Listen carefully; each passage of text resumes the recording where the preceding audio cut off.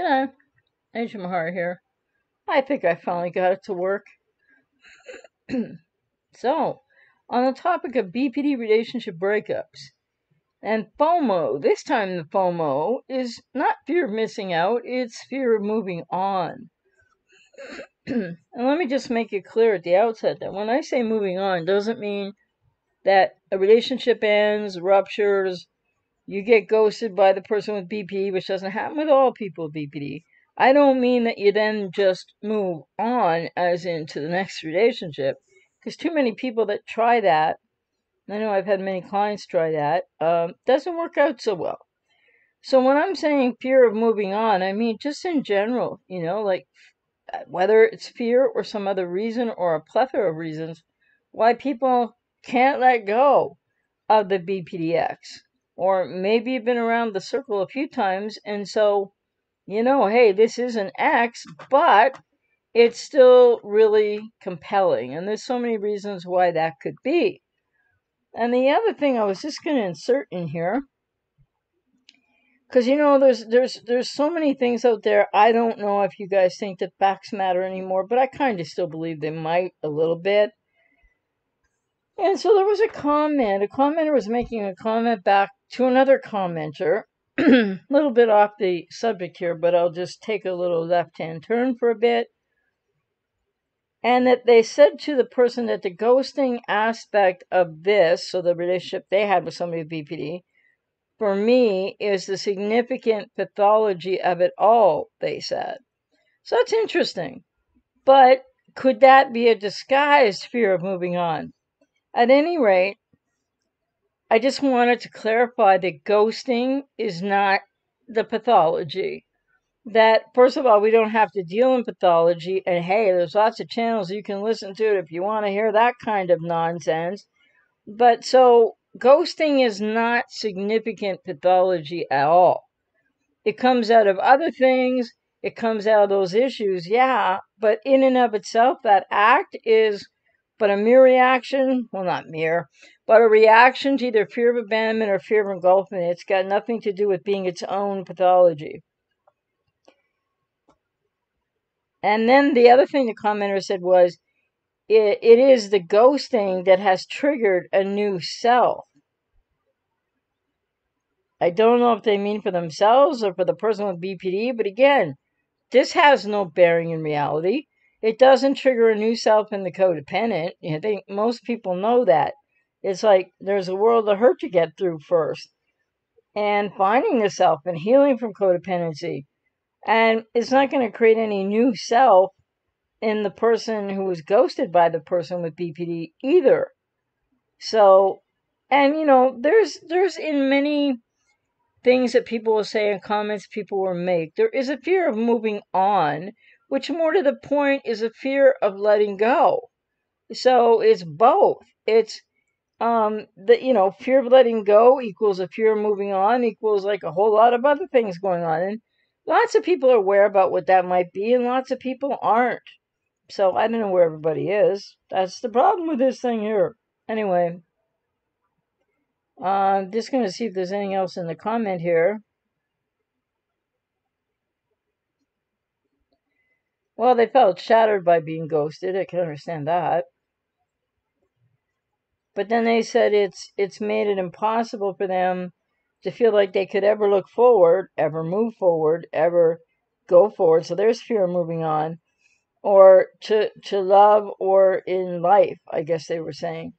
Again, that's where there's that little bit of difference between what the person with BPD is absolutely responsible for doing, and the ghosting, and the pain, and then the person with codependency not being responsible for that, is now responsible, though, to start to heal and to recover and to watch out for that over-focus on the cluster B or the BPD Ex. And then the other thing that this commenter said that I really don't think is reasonable to say, but, it's not about measuring. They said it's far, far worse to be suddenly ghosted than the sudden death of a spouse. And I would say that's hyperbolic, that's histrionic, and that's not helpful to anybody. And also, why even compare something like that? Because that would potentially, for anybody who's experienced, and especially in the realm of BPD, an ex or a partner or a loved one that takes their own life. So that to me is just not appropriate to say, really. It's not a comparison that people should make. And this person is also forwarding a narrative on another comment that they think that everybody with BPD will inevitably ghost. So again, I'm here to say no matter what we, may or may not end up talking about on this live stream, not all people with BPD are the same. They don't all ghost. And then this commenter continued too, that this rises to the level of worst moments of pain, which I could fully well understand.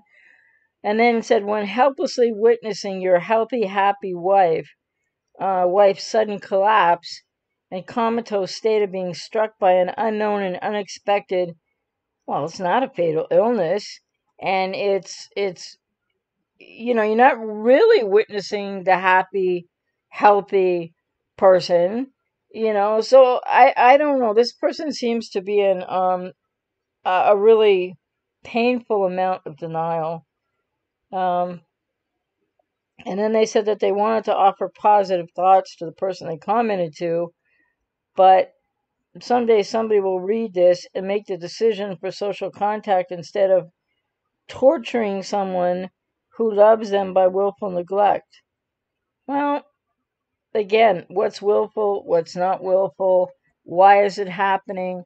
How much does all that matter in terms of what you already know is a world of hurt for you and it's painful? But if you can't get past that, I don't mean get past it like get over it, but start to move forward to be able to get into your own healing and recovery. So it does involve facing many different ways that people have fear of moving on, and also the letting go. Oh, hey there, 1991 Windsor. And Rab, you said, hi, Jay. I went on dating websites this past year. It's even a positive trait to write, quote, I will not ghost anyone. Laugh out loud. Oh my God. You know, yeah, dating websites, dating apps seem to just be cluster B havens, It's what I've heard a lot of people talk about, a lot of clients mention, and just generally well, my opinion is anyway, because I don't really think that um, there's more and more people that if they're not diagnosable with BPD or NPD, they're darn close. And so they're out there with all these problems because it is exponentially increasing. And that's the really sad news. Because the treatment or people wanting treatment is not going to keep up whatsoever. So that's a real issue. But, when it comes to fear of moving on, I think people might not, they might think, well, what's that mean, right? But it means all of anything and everything why you feel like you can't let go of the BPD or NPDX, right? But specifically BPD here. So I think it's really important that people think about this because, again, so much happens, and yes, they do so much horrible stuff. And again, it's not everybody with BPD being the same. And again, I just want to say BPD is not a disease or a brain condition, or as continues to be forwarded elsewhere. What can you do, right? But I guess some people love misinformation. So anyway, I think that I'm gonna have to prattle on here, okay? Because the hope would be that there'd be some interaction and people would have some things to say or share. But so now I'm gonna have to think about So I think fear of moving on really encompasses so many different moving parts of what people are feeling and experiencing and confused by and not able to accept, because it is hard to accept what you don't understand. But then again, that's the hamster wheel of like trying to understand the person with BPD or more about BPD.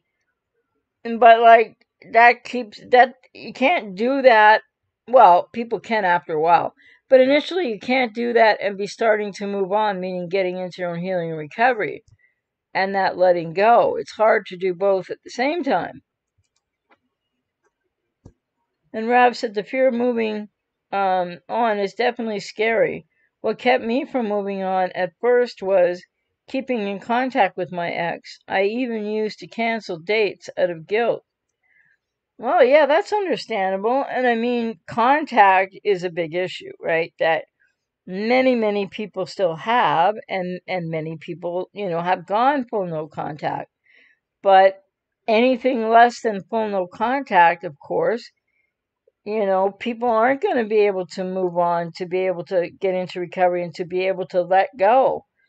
Because how do you let go or change anything for yourself, or how could you even change how you feel when you're still in contact with them, right? And this is so compelling for people, in general, but people with codependency, which I think is more people than not, different varying degrees of that, of course.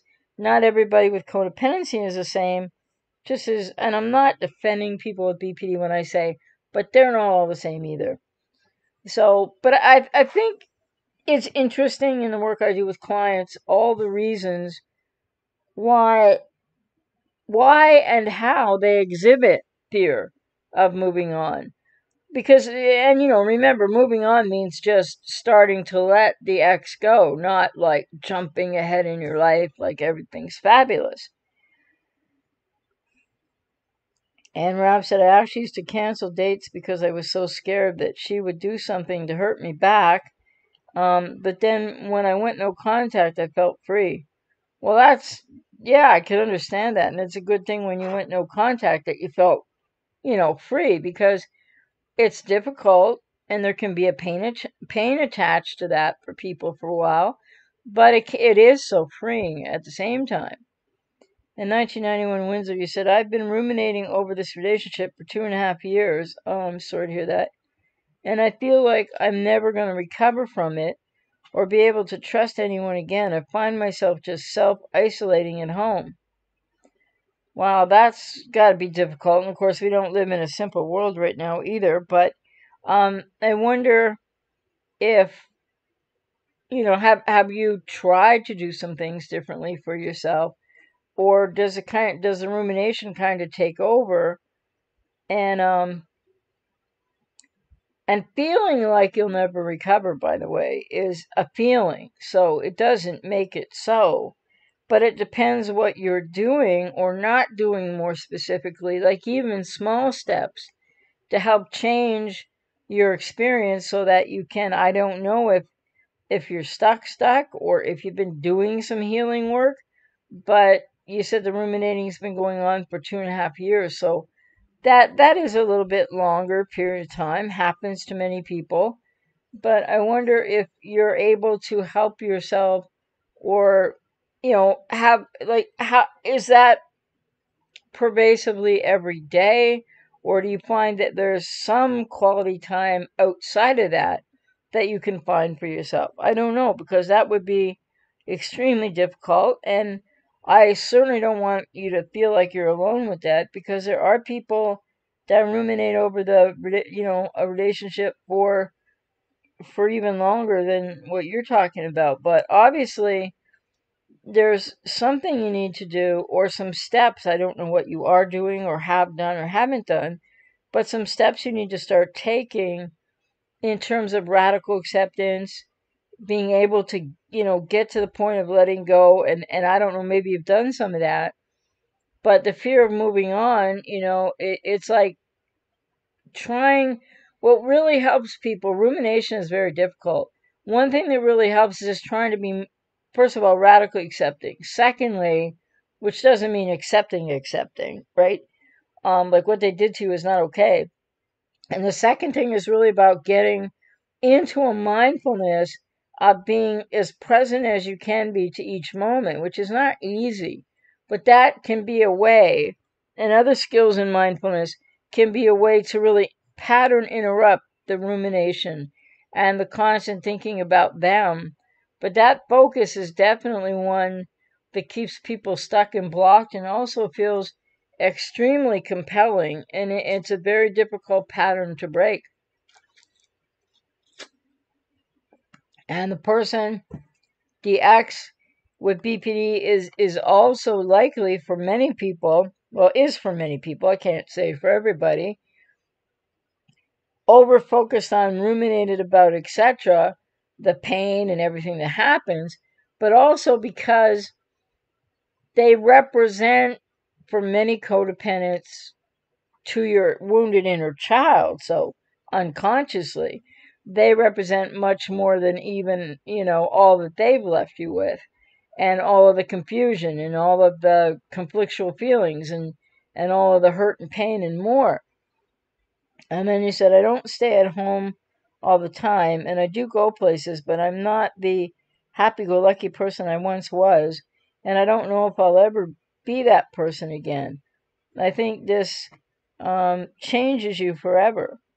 Well, I think probably there's truth to that, but what people do have the empowerment to, in a healing and recovery process, and I recommend everybody works with somebody through this, you have you can empower yourself in a healing and recovery journey to really make the choice about how how you're going to be different, that you won't ever be the same person again. And I think for you, it sounds like what you're saying is like, I've lost too much of myself, this hurts too much, and I'm never going to be the same. And there's some truth to that. But then again, if you have codependency and if you think about it, well, that's very painful, but do you really want to be the same?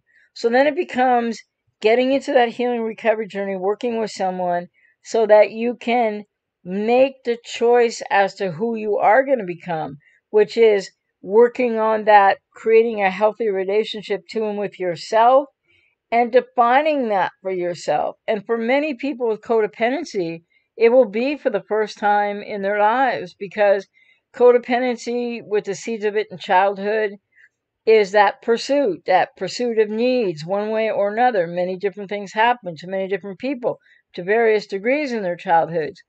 But codependents can really empower themselves after these relationships. It's not easy, it's painful, but working with someone and in that healing process, you can you need to find out who you are so you can determine who you can be going forward, whether that encapsulates partially who you were or largely who you were before. Not, you might be surprised that you haven't really lost yourself to the degree to which you think you could never be yourself again. But what I'm just adding in there is you can be an even healthier, more knowledgeable, aware, bounded version of a little bit of a different you. So there's some positivity in there within all the pain in healing and recovery processes to really get to know self in a very new and different and healthier way, implementing and creating boundaries. And and the other thing I work with clients on too, there's so many different moving pieces, but another one I'd like to stress here is assertiveness. People with codependency aren't usually that assertive, and that's another thing. Assertiveness training, learning how to assert oneself. So you not only develop boundaries, you implement them, you understand them, you start to heal from all that happened from the person with BPD in your life, and then you start to find yourself, and then that inner child healing work. So codependents can empower themselves more than it absolutely feels like. Like when you're in that pain after, and it doesn't matter how long after the relationship, it's very, very painful and difficult, obviously. And I'm not gonna have any luck saying your name there, sorry, but you said, she's ghosting me for the first time. We've been together for 6 months, and it was the best 6 months. Nothing serious happened. She said she needs a few days. Do you think it will 100%? repeat. Yes, it will 100% repeat. And right now she said she needs a few days. Well, if that's the case, because there's everybody with BPD is different, so some will ghost, and they will come back in a couple to a few days. They each have their own patterns. So if she does come back within that time frame, doesn't really make what she did okay. But then what you're going to find is you're going to get together again, and then you're going to go ahead, and then whatever's triggering her, which she's responsible for, she's gonna need one of those breaks again. That's a ghosting situation, and it will be on and off and on and off like that, because until they get significant treatment, which takes many years, they can't make those kind of changes. Hey there, Sarah. It's super hard to start over after BPDX, but so within our power. It's the first time in my life I can be me. Yeah, scary but exciting. Well, and that is, when these relationships are ended by people, like or like who are with people with BPD, or you get ghosted or however they end, then what is it but it's crisis meets opportunity. And you can't control the crisis, but you could control the opportunity. But it's not without pain. And then I'm sorry, the person whose name I can't say. Um, and I also didn't understand much about BPD until she ghosted me. Well, yeah, and the thing about that is once somebody with BPD does ghost, it's a pattern. It's part of their pattern. And, I don't know what would have triggered her, but it could be fear of engulfment. Might have got, been too close, and people with BPD don't know how to have that closeness or tolerate it. They feel controlled and they need to get away.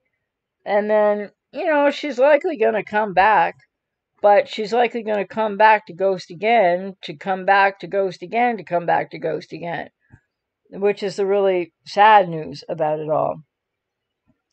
Roller girl, we choose to stay stuck in the chicken coop in our mind when the gate is wide open. We choose. It's very true. Very, very well said, because people with codependency really do choose. Whether it's staying in the relationship, or it doesn't feel like much of a choice when you're in a lot of pain and you can't stop thinking about them and you're ruminating, but there are other choices you can learn to make and to pattern interrupt. And so there are elements of choice to these things for sure that people aren't always aware of. And Sarah said, yes, very painful. So many memories and flashbacks and confusion. My family say they can see that I'm working on something serious in my face. Well, that's good. I mean, and I'm just so happy for you that you were able to make the decision to finally leave. And I don't mean any judgment with the word finally in there, but yeah, this is not easy stuff to do, but so, and then you continue to make progress, right? One step at a time. Who's Prue? Said, hi, AJ. Do most people with borderline realize their behavior can be, yeah, like really poor treatment? No, most don't actually. And then you said, how do you bring up therapy and prevent defensiveness? That's an impossibility right there. You can bring up therapy, but you can't prevent the defensiveness, because that's, understandable why you would like to be able to bring it up and hope they wouldn't get defensive, but you don't have any control over that. And you know what? Neither do people with BPD untreated. They don't have any control over what's going to trigger them, though it's their responsibility, and it's not your fault if they get triggered. But if you bring up therapy, he or she will probably get instantly triggered and instantly defensive. So there's nothing you can do about that. Hey there, Al, how are you doing? And so I think that also to your question there, a lot of people with BPD don't realize how their behavior is impacting other people. Sometimes they might realize after the fact, and they might really be sorry about it, but it doesn't mean they understand it in any way that they could change it.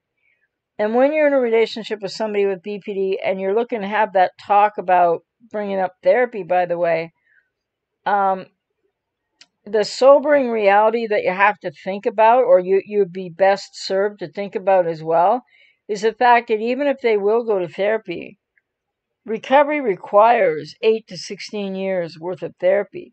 So this idea out there, they can go to DBT for a year or two and it's all good, it's not true. They can manage symptoms somewhat better, but that can take more than a year or two. So again, people wanting to get them into the conversation to try to get them to therapy, you're really not going to get any relief for quite a long time. Because even if they go to therapy, even if they go and are with a therapist that knows what they're doing, because there's lots that don't out there. 50% in America that won't even touch somebody, doesn't want to treat anybody with BPD. So, but even if you can get them to go, you can't make them engage it. You got to make sure it's a good fit, and even then after that it takes years. So that's why I recommend people who already know that something isn't working, as painful as it is, wanting to get the person with BPD to go to therapy, understandable, but it's not really going to provide or yield any change in the person or the relationship for a way too long a time. Heather, hi AJ, my brain keeps ruminating over him. I cry all the time because I can't come to terms. It's over, and it's been a year. How can I get this to stop? I'm in therapy working on myself. Well, I think the first question I would ask you, and you don't have to answer me, but to think about is what's happening in that therapy? Like, I don't know how long you've been in the therapy, but is it helping you at all with the rumination? Is it helping you with um, what you can't get to stop? Because that's the hope right there. That's one of the first steps actually. But in rumination is it becomes a pattern as part of the externalization in codependency. Because when you're ruminating and focusing on the X, you are still self-abandoning yourself, not consciously, right? And you are still not basing your own pain, and you might be a little bit, but lots of people aren't basing their own pain or really dealing with themselves. So the rumination is not only strong for many reasons, but it also becomes the place of codependent, inability to let go, fear of moving on, and can be tremendous fear of looking at self and feeling what one really feels. And not only about what's happened in the relationship and healing from that, but where does it go back to in your past? Because for more people than not, there are those connectors. So in trying to stop ruminating, the best thing to do is first radically accept the relationship is over. So that might be accomplished in many different ways, but I wonder if your therapist is mentioning any of this. And then secondly, it's that mindfulness, like I said, and I have a video up. I don't know what it's called. I wish I could find it, but it's one of the live stream clips where I talk about mindfulness and maybe radical acceptance, mindful focus, and mindful describe and mindful distract, so that you can interrupt, because those are pattern interrupters of rumination. And when you pattern interrupt it with a mindful focus, or like just stare at a doorknob and describe the doorknob or describe a lamp, and you might think, oh my God, why would I want to do that? Well, because if you start describing a lamp, if you're just sitting there by yourself and you're like, okay, the lamp shade is this color, and the lamp has this kind of a knob that turns it on and off, and the bulb is whatever wattage or whatever it's called these days, and all that. While you're doing that, which seems inane and, like who'd want to do that? That's just called mindfulness describe. It's an example. Your brain can't focus on the ruminating and describing a lamp at the same time. So the pattern interrupter becomes is trying to be as mindful to the moment as possible. And mindfulness describe is also a distraction technique, can lead to grounding work, and also will your brain just can't do the two things at once. So that's one suggestion I would have. And then of course there's a lot more to and you need to come to terms with radically accepting it's over.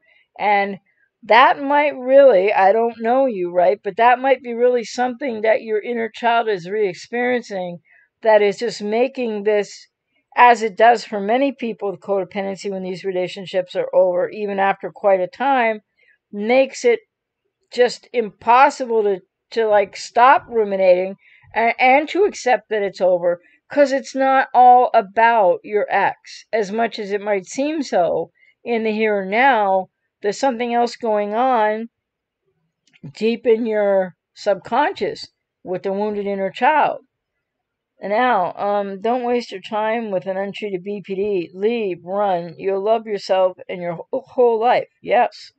Of course, it's not that easy, but people, everybody's got to, at one point or another, let go and deal with the fear of moving forward, which involves healing before moving totally on. And then you said, AJ, I don't get notifications of your live streams. Are they planned or spontaneous? I would love to get a heads up. Thanks. Well, I put it up a half an hour ahead, so um, it if you're subscribed to the channel, you hit the notification bell, hit all, then you should get the notification. And sometimes they don't work so well, but if you've subscribed and hit the notification bell, then you should be getting. You might want to just go back and turn the notification bell off and turn it back on to all, and hopefully you'll be getting that notification.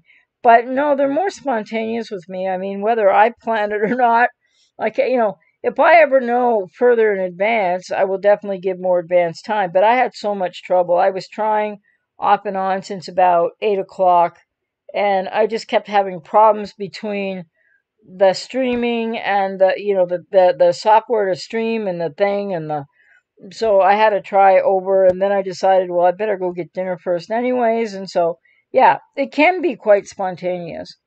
But the only way to get a notification is when, I don't know if you get, I'd love an answer to this question. Does anybody know if you get notified when I put up that a live stream is upcoming?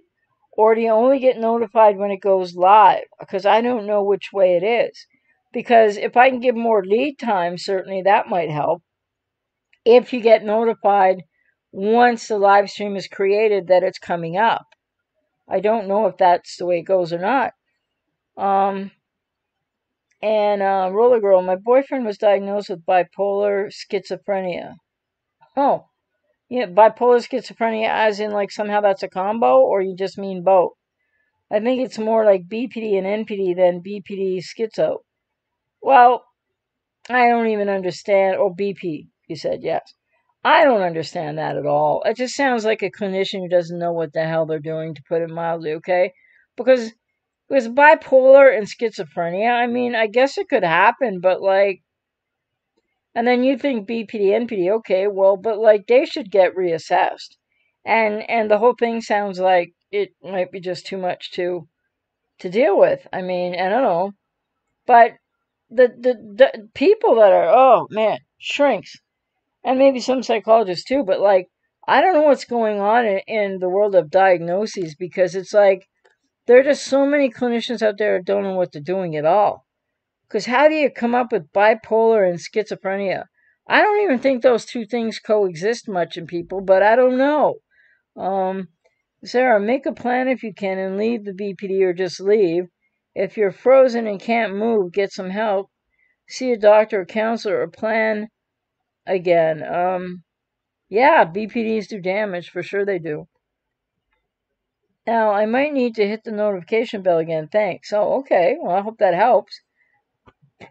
And Rob said I get notified when it goes live. Oh, okay, so even if I were one day to put it up 3 hours in advance or a day before, then unless you go by the channel, you wouldn't know until it goes live. Kind of what I thought. Thank you, Heather. You said the same thing. That's kind of what I thought it was like. Because it really shouldn't be like that. But, like, hey, it is what it is. Roller Girl, his anger goes from 0 to 10 in seconds, like a child. He's 59 and was in prison for many years. He takes meds for bipolar. Well, I don't mean to devalue anybody, but he sounds like a real sweetheart. Not. Sounds like he might be quite a dangerous individual. And at his age, I mean, he needs a proper diagnosis, but at his age, it's not like probably he's going to be able to change a whole lot, but it really depends what the issues really are. Um, yeah, only when it goes live. Adrian, I got notified when it went live. Oh, yeah, okay. Yep, everybody, well, a lot of people chimed in on that. Thank you for that. Well, I don't know if it's most, Al, but certainly it's not Pew. Yeah, it happens often that they'll get misdiagnosed as bipolar in the beginning. And a lot of people with bipolar will get misdiagnosed as BPD in the beginning. So I don't know how they explain that. And then you said the clinicians, doctors spend very little time with them. No surprise they get the diagnosis wrong. Well, this is true because, a lot of them aren't even really doing a proper, diagnosis, a proper assessment. You're not supposed to just talk to somebody for 10 or 15 minutes and then write something down and then medicate them accordingly. That's not an assessment. And 1991 Windsor, I was notified when it was live, but it was already a few minutes into it when it notified me. Oh, that's interesting. And you said, thank you for the recommendation on trying to focus on other things and practicing mindfulness. I definitely will need to try that. Well, yeah, and just know it's a practice, right? So you might not find it so helpful the first few times you do it, but the more you do it, the more helpful it will be. And especially, I always recommend to people and to clients to do the mindfulness describe, because you don't have to describe a lamp. Like if you have a view or if you happen to live near water, I mean, you can really describe whatever's, the best thing you can find that would be able to be more described. But that's just one aspect of mindfulness. It's certainly not the whole enchilada by any means. Roller Girl, he's improving some days, but every day is a whole new learning curve for both of you. Well, to what degree that's healthy or not, I don't know, but like it's obviously your choice. But I mean, he needs to be properly assessed because if he's still on meds, yeah, you've been together for quite a while. If he's still on meds for bipolar and that's what he should be on, well, good. But doesn't sound like you really know that. And then if he was diagnosed bipolar with schizophrenia, what about meds for the schizophrenia? So, I mean, I don't know. It just sounds like, and then you think he's BPD, NPD. So, like, somewhere somebody's dropped the ball hugely. So he really should go for another, for an absolute full assessment. And then maybe if it is bipolar or schizophrenia or somehow both, which I don't think is that common, I don't know. If he was medicated properly in those two circumstances, that would make a huge difference. And if it's not those two things and it is BPD or BPD and NPD, well, then of course there aren't really meds that help that. Dave Gar, I sure hope my wife doesn't have BPD. We share the same YouTube account and she watches your videos obsessively. Oh my. That's interesting. I wonder, do you have any other thoughts why I should be watching my videos obsessively? Al, I went no contact after 20 years with my ex-BPD. The weight that lifted off my shoulders was immense. There's more, legal, stuff coming, but the relief and freedom is priceless. Yeah, well said. And Sarah, is it possible the ex of a BPD can get clinically depressed if they are codependent? Yeah, yes, I think I would like to parse it this way. It's not really, by the very nature of the definition of your circumstance in the human context, not really clinical depression, but you can have a lot of depression. But what I would recommend people do is don't go run into some shrink for meds and think it's a clinical depression. It's just depression. It's circumstance related.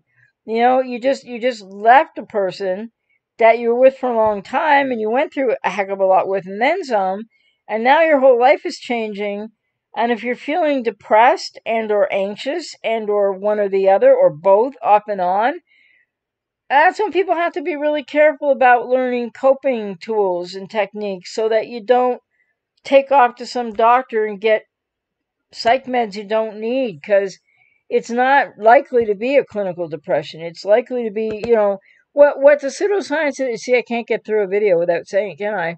Or a podcast or whatever this is. The pseudoscience of the APA, they don't, and doctors today, they don't make any allowance for the fact, look what you're going through, Sarah. You're gonna have depression. You probably have anxiety at times, but it's situationally appropriate, actually.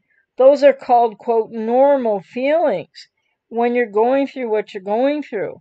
So I don't think that I would be in a hurry to say somebody is clinically depressed in your situation, or after leaving a person with BPD and your whole life changing and having a lot of pain and work to, healing to do. It's kind of like situationally appropriate, even though it's unfortunate and it's not a nice way to feel. But I think it will resolve on your healing and recovery journey. And I don't, it depends what people think, but that's the way I look at it from the humanistic context experience of what people are going through.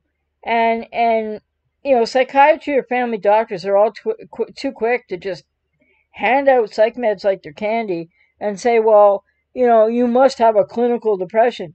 Well, clinical depression doesn't just come on in like 2 or 3 or 4 months either. So it's likely the situation in which the context for said means you might be going through a lot of depression, you might be going through a lot of anxiety, but the grieving process will likely take care of the depression, and maybe there's some anger turned inward that's also adding to depression.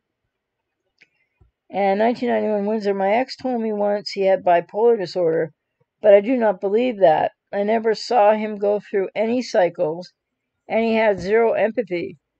Well, people with BPD don't necessarily have zero empathy, but I hear you. What stinks in the United States is insurance. Yeah, well, in the U.S., there's so much not really diagnosing, that goes on too, but mislabeling, because they'll write down clinical depression or they'll write down bipolar. Yeah, because insurance, if they write down BPD, they're unlikely to get a dime, which is a horrific situation because BPD requires long-term treatment. And even though people pay into insurance forever, insurance companies never want to do the right thing back. Who's Prue? Why does my BPD partner blame me for everything that's wrong in her life? Well, it goes back to early childhood. It's a complicated, long explanation. I'll spare you, but they learn to externalize all their feelings because they're too much. They don't know how to handle it, depending on what her childhood was really like. But that's the reason, doesn't excuse it. But because every time she gets triggered and she thinks it's your fault, it's not. Then when she has all these feelings that she does not know why she has, that could include anxiety or panic or just really horrible, painful, distressing feelings, then she doesn't know why she's feeling what she's feeling. And what most people with BPD, until they get some treatment, do is they externalize it out to the person closest, and you must be, like, you're near me, you must be the one that's doing it to me. So it's that process of their defense mechanisms, which they learned early in childhood, which doesn't excuse it, but that's why they externalize it out and blame you, even though it's not your fault. And Ram said, I thank my lucky stars. One of my friends in 2004 warned me not to take anti-anxiety meds my doctor wanted to prescribe to me. She had the worst withdrawals. Yeah. And this is psych meds, yeah. They should be avoided at all costs. Now, are some people maybe going to need them for a short period of time? Perhaps. But there's always ways to learn to cope and manage, stress, anxiety, even depression. And people really need to know that, look up Dr. Peter Bregan on this. He's a psychiatrist who talks about the dangers of that medication. And Sarah said, I agree, but the crappy feeling and having no appetite wears on you. I'm trying lots of self-care and distraction. Well, I'm glad my videos help. And the other thing is, I hope you're including exercise, because that can be difficult to do if you feel depressed, but it can be really important. So, trying to get enough sleep, exercise, eating right, that kind of self-care, like you described, you're taking lots of self-care. And then it's going to take time also, because it's dependent on, your grieving process, which isn't going to be over with in a hurry. And yeah, just finding your way forward one step at a time, really. So it will take more time than people think they can stand, but it's not situationally um, unexpected, if I can put it that way. But I know it's very uncomfortable.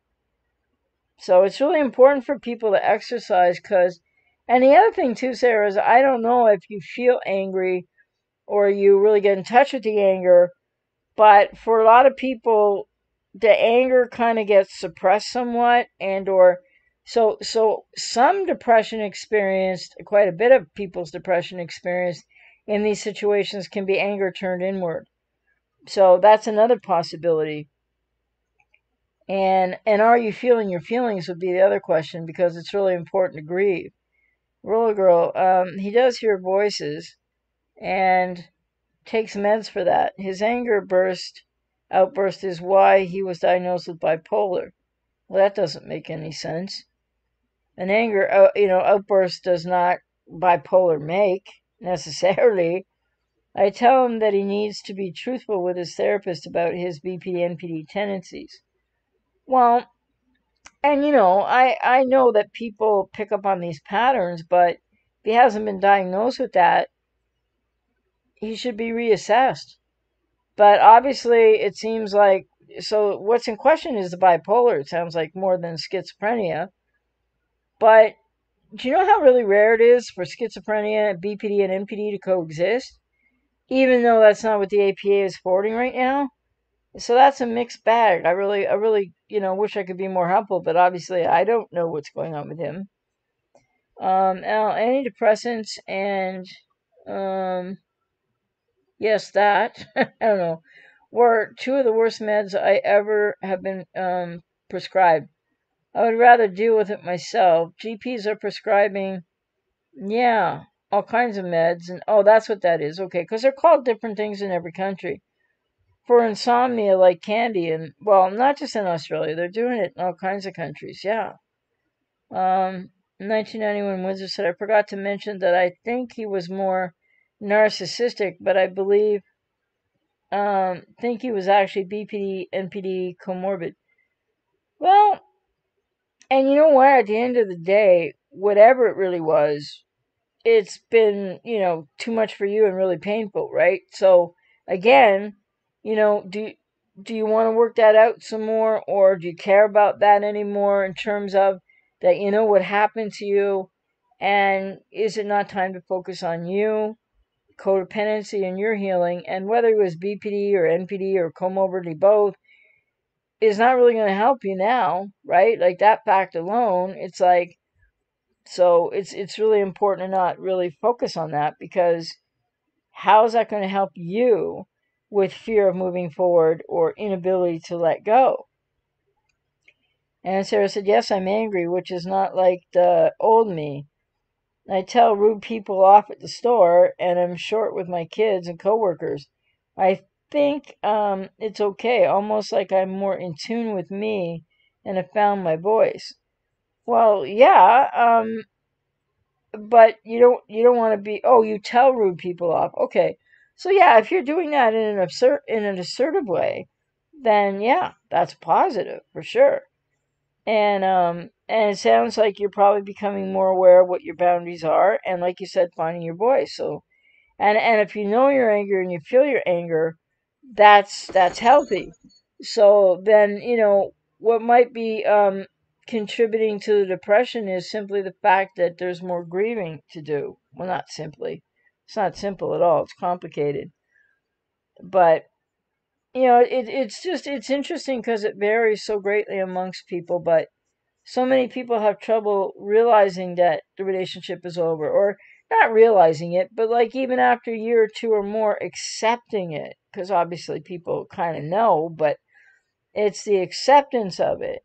And then people need to think about what might be blocking your accepting that it's over. And of course, that goes to Not only the fear of moving on, like getting into your own recovery, but all of those other moving pieces, like the why question and the cognitive dissonance, and all kinds of different things. So, but while all that is present and needs to be worked through and processed, and also focus has to be shifted. But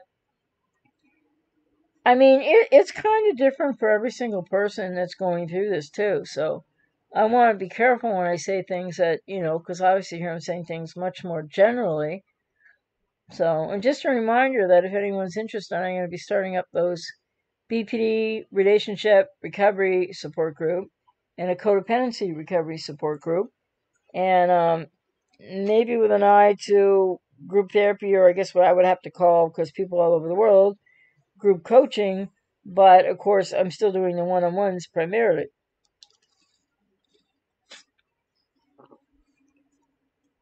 But I think it's really super difficult for people, and so much pain, and also confusion and bewilderment, and all of the various things that happen. And my words aren't going to do justice to how people feel. It's like it's really difficult to realize the opportunity along with the crisis, right? Because the opportunity is a huge one, and pursuing the opportunity aspect of the adversity, uh, working through fear of moving on to get into healing recovery, to radically accepting that it's over, is not simple or easy, but it's one step at a time, and then it starts to make the next step and the next step more possible. And he said it's hard to forgive yourself for staying for 29 years. So many moving pieces, lots of grieving, and lots of shifting, and many people involved. Well, yes, absolutely, because that is a really long time. And you have to keep remembering that, in the sense, I mean, forgiving yourself will take time, because you need to grieve and you need to heal a bit more, and everybody's different, but you go at your own pace. And it's just really important to try not, I mean, to keep refocusing when you might be being hard on yourself, because you stayed for that long. But you have to remember that you know so much more now, and you didn't know then. And it's always very painful when people have that many years in a relationship, and or might consider those years to have rather been not well spent. So I hear you on that. And Alice said 20 plus years. Wow, yeah, it's a lot of time, isn't it? And then said just be grateful you didn't take it, yeah, all the way to the end of your life, like many have, and many more likely will do, unfortunately. Because this is the reason why I'm always, I'm not trying to defend people with BPD at all, but they're not all the same. And the other thing is, and neither are all codependents, right? People are gonna go through these processes. There's some patterns and some similarities, but there's vast differences from individual to individual as well.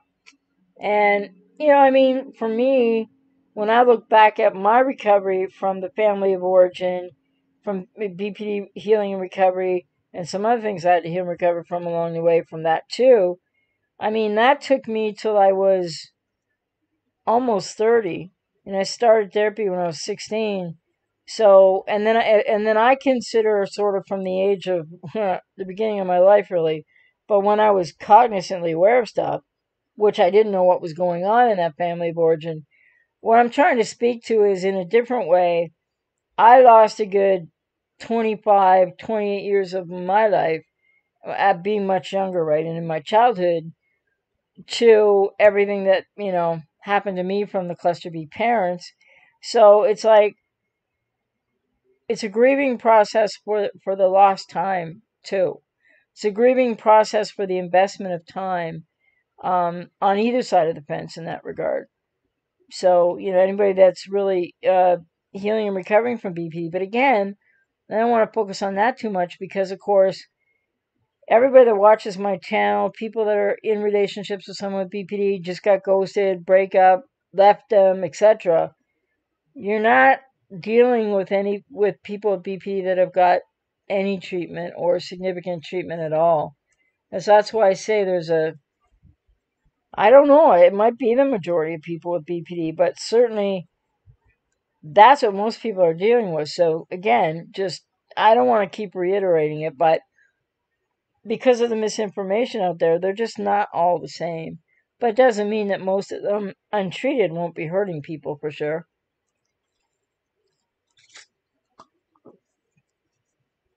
Al said some codependents will do 20 years, will not do 20 years, but their whole lives.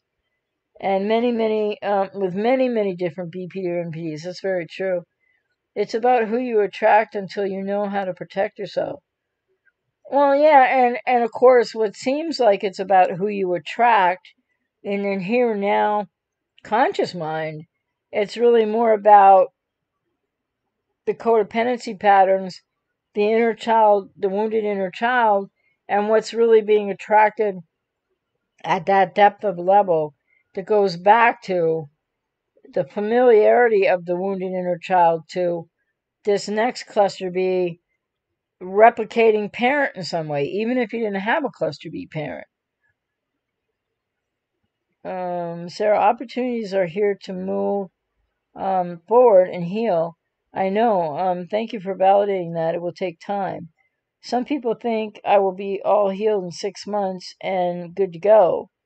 Oh no, you need way more time. I mean, after 29 years, why would people be thinking that? Well, that's not very kind of them or very realistic of them. Oh, Stephanie, I'm sorry to hear that you're struggling. I don't know. Oh, you said I got ghosted through an email 5 years, and I can't seem to pull myself out of this depression and sadness.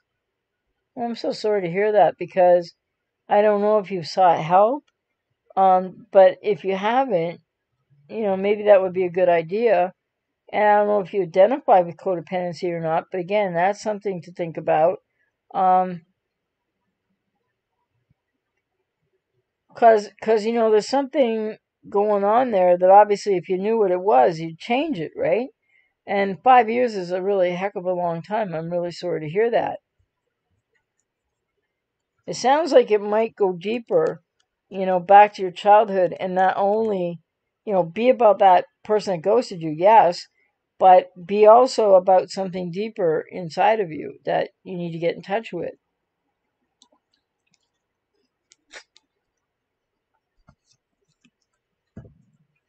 It seems like, in my experience working with clients,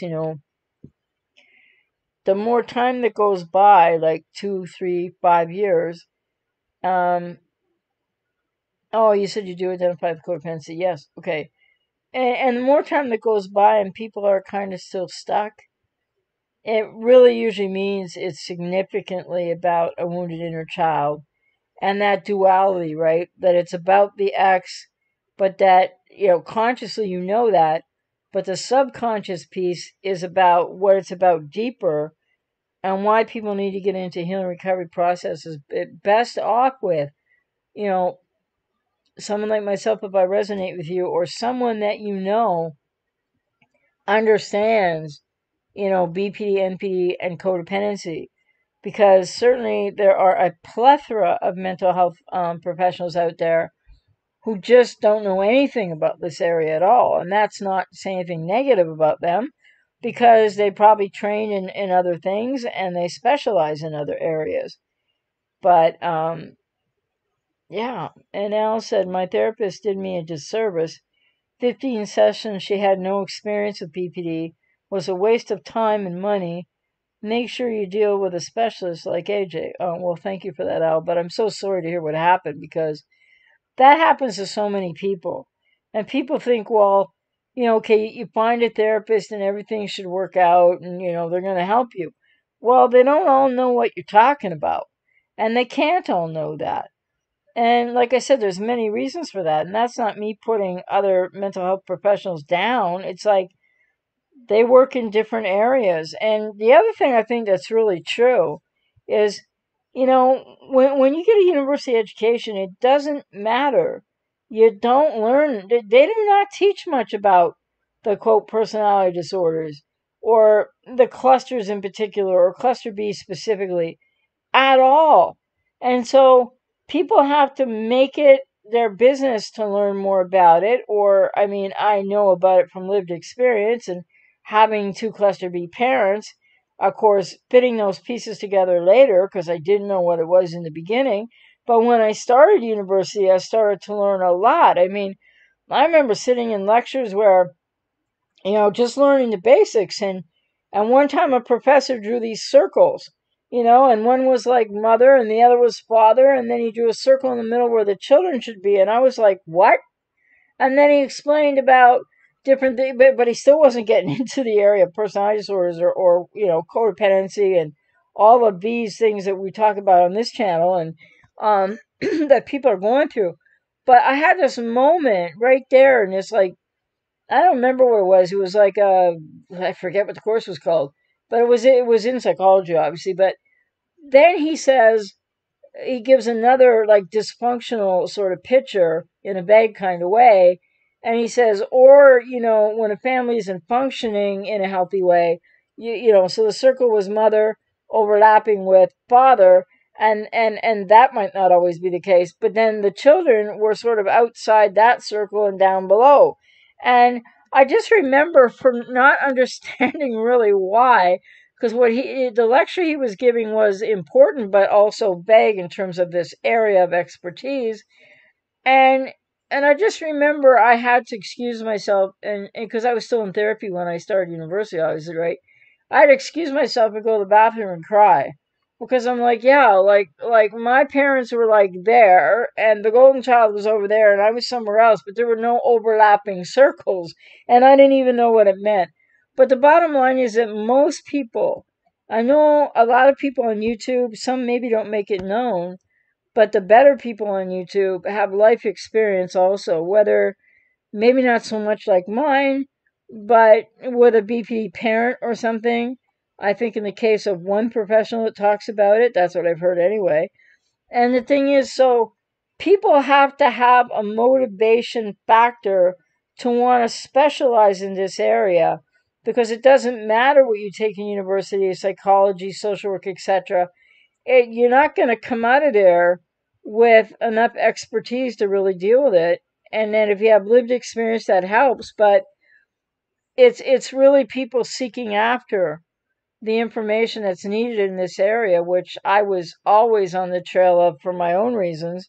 And there's, I think, a couple of YouTubers out there the same. So, and that's, and then again, there are just so many mental health professionals that we don't learn much about it in university. And if they haven't had it in their life or their family, or they're not gonna, and they might be codependent as all get out of here themselves, but no, they just won't be expert in this area. So it's very difficult for people, just like it's getting harder and harder for people with BPD to find the right clinicians or to be able to afford therapy.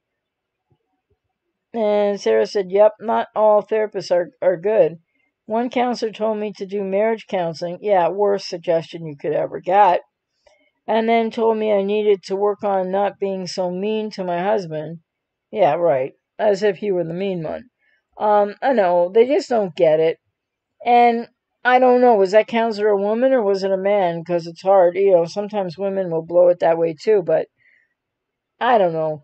I think, like, and let me just stress again, the couples counseling with somebody with untreated BPD is like going to be a total disaster. So I don't know why people reach out for that, or they think, well, I can't get this person with BP into therapy, so like, why don't we go to couples counseling? But that never works. And guess what? A lot of people train in couples counseling. What is that called? Marriage and family. They're usually often social worker level, number one. Not that there's anything wrong with that. Number two, they don't have a clue about this area. So number three, they'll try to help you out. And number four, they're going to do a lot of damage because they're not going to get it. And Al said, don't waste your time on marriage counseling with BPD. Absolutely true. Absolutely true. Because that there's nothing I could even say really in these circumstances with a couple where the person is untreated with BPD and not going to hear a word I say either, right? And then it's just a matter of the person with BPD whether they can get over on the therapist or not to side against the partner. I'm not that stupid, but the bottom line is it doesn't work for all kinds of reasons. Yeah, I'm sorry that you went through that, Alan, that you felt worse after. Yeah, because I mean, a lot of times mental health professionals who are dealing with this when they don't know what they're dealing with, they will just end up, in over their heads, and then they start to believe the person with BPD. And not always is it the gender matter, but if you're talking to a female counselor, a marriage counselor or couples counselor, then she's going to likely side with the woman and against the man because, people with BPD have such incredible narratives, don't they?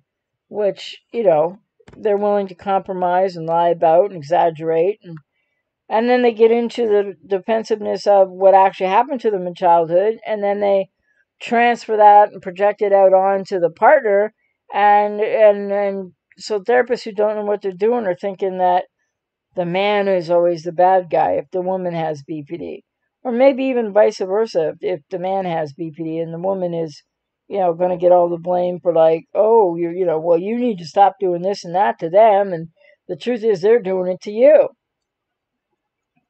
And Rob said it's just like some of those relationship books that people will turn to for help. Oh, yes, good point. Oh, yes, the 5 love languages will not work with anyone who's cluster B or even codependents. Well said, Rob, and good point, because I know I have a lot of clients that are just, well, they don't want to throw their books at me, but what they're saying is like they bought this book, that book, the other book. I'm not saying there are no books out there that are helpful to understand things, but not to help the person with BPD. So a lot of people are frustrated with a lot of books. And then don't even get me started on the empath narrative and the professionals writing books on that stuff. Hey there, Gary. BPDs are very convincing. Their entire life is about acting. Well, they can be convincing at times, but their entire life being about acting, yeah, I wouldn't disagree with that. But again, the reason doesn't matter, when you've been hurt by them. But the reason is because they don't know who the heck they are. So yeah, they're defensive, and they're always trying. They want to be able to relate to people, but they don't understand what the gravity of their issues, is or all about. So that was a bad sentence. But yeah, so they do end up essentially acting because they're acting as if without a self. But even after I say that as an explanation, I'm not trying to excuse what they end up doing then. And Sarah said it was like being in a horror movie. For our sessions, I hated it. Only did 3, and he still has written notes on what I said and how I put him down. Yeah, you made him angry, and he thinks you lied. Wow. Yeah, well, it really is the opposite of helpful to try couples counseling with people with BPD. And even if it isn't actually the counselor that does a lot of, gets in the middle and gets all things messed up, like you said, Sarah, it can be the partner with BPD at the time who's going to skew everything, write it down, never let it go, and of course it'll be all skewed what they wrote down. So it's just it's really terrible that people have codependency and people with BPD, and when people come together, it's like, wow, there's if it's your first time, and for some people it isn't, and some people know better, but on they go, and some people make that choice. I mean, there's all kinds of people out there, but most people don't know in the beginning at all what could happen, and it's just that really horrible fit from, and yeah, I mean, so many people are in so much pain, and it's just so, I don't know, like, there isn't enough funding for mental health, and the only reason I go this direction for a second is to say that if more people would get treatment, they might not be able to be in a relationship for some years till they do that, but if more people with BPD would get treatment for years, they would then be able to stop hurting other people, and they would feel better about themselves and be able to stop hurting other people. So I think this is, an exponentially growing problem. It's not getting less in society, it's getting much more.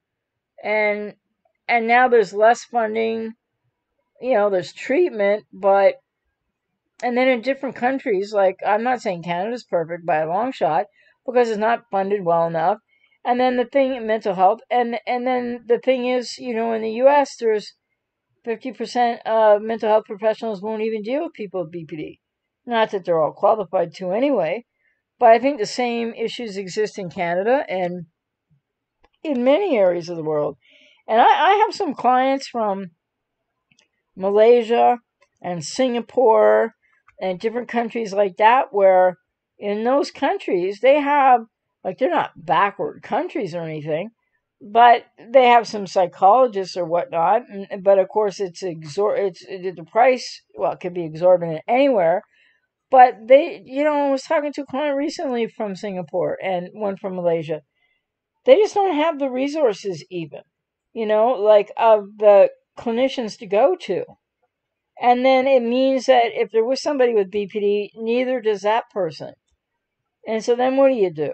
And then in the situations where people have children together and they're very young, and it's just, this is the other thing. I had a client say the other day, well, because they were sort of giving me a run for my money there, it was fine, but in terms of, they were forwarding more of a biological argument, and I'm like, well, okay, and I was just giving back my thoughts when they asked, but you know, because the client was saying that, well, BPD does run in families.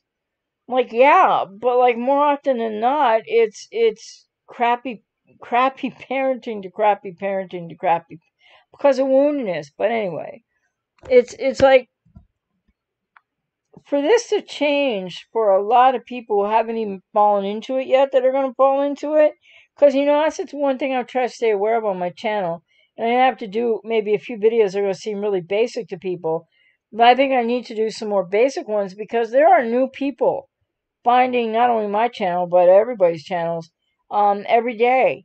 New people starting to type in, why is my girlfriend or my boyfriend or my husband or my wife doing whatever, and then they fall into this, really daunting reality of what's going on, right? And I know I don't get clients like this anymore, but I don't know how many years ago it was. I'd have a lot of clients that would say to me, um, especially men would say, oh, well, when we first found out that it was BPD, I thought, well, good, there's a name for it. Like, there's something we can do about it, right? And I'm not saying all men are the same, but often in that sort of fix it. Like, okay, here's the problem. Let's use the logic. There's nothing wrong with that. And let's fix the problem. But I don't have clients who come to me anymore to say that. So that's an interesting change as well, which of course is understandable, because I think that was back probably maybe even as much as 10 to 15 years ago, when there was even less information online than there is today. Stephanie, anytime we tried counseling, he would go out of his way to become friendly with the counselor. So I felt like I was talking to one of his friends during counseling. I never felt like they were neutral. Well, yeah, and that's what happens when people don't know what they're dealing with in the first place, right? The mental health professionals. Because, you want to build a rapport with a client, but if you're working with a couple, you need to do that with both people. So, and people with BPD, whether, I'm not going to say they all do it unknowingly, because often they can, in a more minor way than a narcissist, but they can turn on some charm, and they can be friendly, and And then to that point, right? So, yes, there are certain things they do and certain circumstances where they can turn it off and on. And they do know what they're doing. So, there's that, as well as the many times that maybe they don't know what they're doing. But, I mean, I've done some couples work, and I work with families. Not necessarily do I talk to them all together, but when I've worked with couples, I try never to work. I mean, I'll try, but I don't agree. When people approach me with somebody with BPD untreated, that it's going to be very helpful. But the thing is, I work with people that have had, they're still together, and the person has had like 3 years or 4 years or 5 years, or maybe a couple of them had 6 years. Or BPD, they had therapy, so they weren't at ground zero. But guess what? They weren't far enough along to not still be falling in certain kind of splitting black and white devaluation places. And the key core thing there was, it's really difficult to know what to say to somebody with BPD sitting in front of you with their spouse, but there's no way I'm going to take sides. I mean, I'm going to be straight up honest about it as tactfully and as gently as I can be. And I'll never forget the one woman who said, and it was over really something small, but it was huge to her. But she'd had like almost 4 years of treatment for BPD, which again, like I said, it takes a long time. But what she was really, really furious about, triggered by, was not a big deal, if you know what I'm saying. But to her, it was huge. And at one point, she turned and said, she looked over at her husband, she looked back at me, and she goes, "Maybe I should just start over with somebody else." And there it is, right? I don't know what happened with them. I would guess they'd probably end up getting divorced, but unfortunately, or going on in the same kind of agony for both, for the husband for sure, but for her too. But I think that's where there is that idea, right? It's like the grass is greener syndrome. People with BP just externalizing things out that they don't understand what they're doing. That part they don't get, but they're still responsible for it. And then when she said that, I was like, it's so typical. It's like, here she is. This guy loves her. She can't see it. She doesn't trust it. The issue isn't that big. She can't get it. It's huge for her. So much so that she says, maybe I should just start over. To which I remember that I said, well, um, you have children together, etc. And I said, you've done a lot of work, but there just might be some more that it would really help you to do. And then she just started bawling, and she didn't know whether to yell at me or yell at her husband or yell at both of us.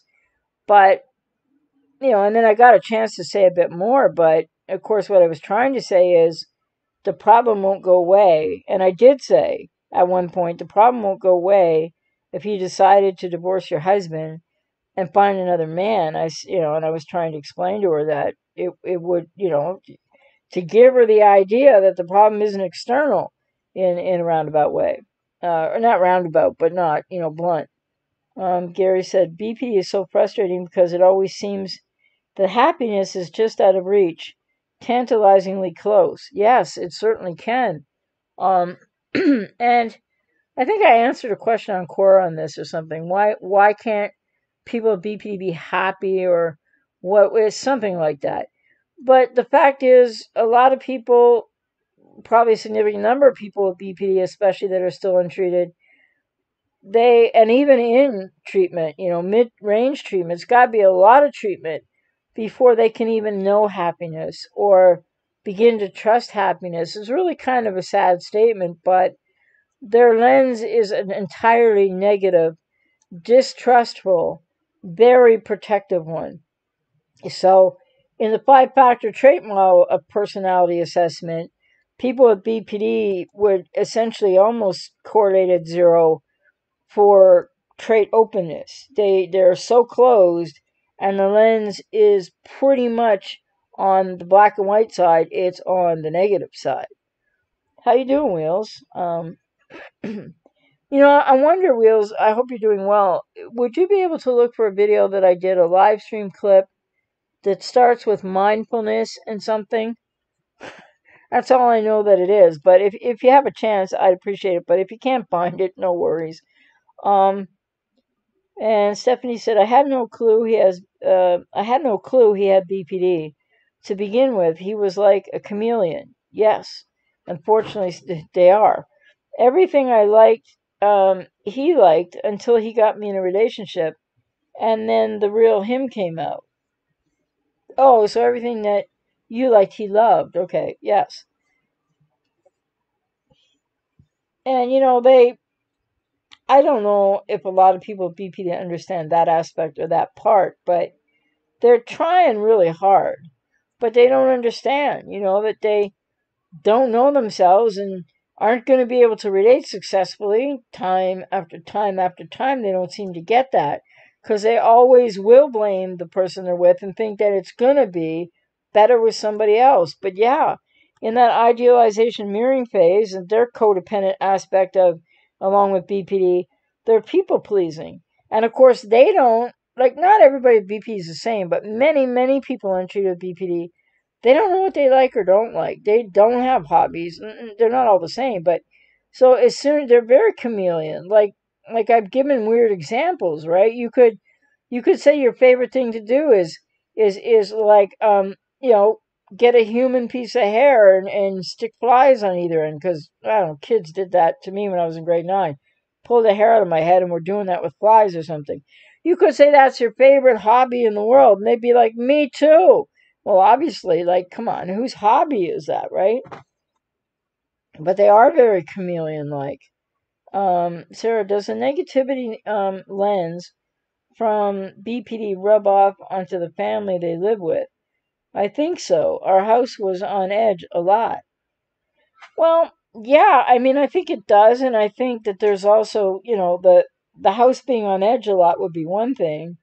But a negativity lens of experience, it's like, yeah, when you're on that emotional roller coaster with a person with BPD, and then, like in your household, what it was like, and when people have, raising a family with somebody with BPD, etc., then what happens is everybody's walking on those eggshells, and everybody's waiting for the other shoe to drop. So in that regard, yeah, like it's a lot of fear, it's a lot of hypervigilance. It's because you know something's going to happen again and it's going to be painful, upsetting, negative, discombobulating, a huge drama and chaos. And it's not a matter of when, or sorry, if, it's a matter of when. So definitely that's how the negativity crosses over into other people's hypervigilance of trying to like not trigger the person. But the thing is, you're not responsible for the trigger, so that doesn't really work either. So it very much does become other people's reality, the negative lens of people with BPN treated. I mean, I can think back in my life too, what I was going through, and seriously, I think I had the odd happy time as a kid, but it wasn't at home. It wasn't with the family of origin. It was more like when I played sports, or maybe I was playing outside with kids or something. That might have been a little fun. But I mean, you just don't get a lot of positivity growing up in the kind of family of origin that I grew up in. And so, I mean, I could always laugh at comedy and stuff, but there wasn't much else that was funny. So, and then with the defenses that are created from a very young age in BPD, everything it's instant defense, and there's no self there, so they can't trust. They don't trust themselves or others, and whenever they try, it's like it's a humongous, like there's going to be backlash because it's just they don't have a self from which to even modulate, regulate, or be able to be vulnerable. So, how long ago did I post a clip? Well, I'm thinking maybe like within a 2 to 3 month period, but I know all I can remember the beginning of it's called mindfulness. That's not much help. I'll just quickly just look on my phone here while I'm trying to talk at the same time to see if I can oh no, if I look there, it's too, there's too many videos since. So that's the other thing about that. Just a second here. I'm just typing something in here. It's hard to like talk and do this at the same time.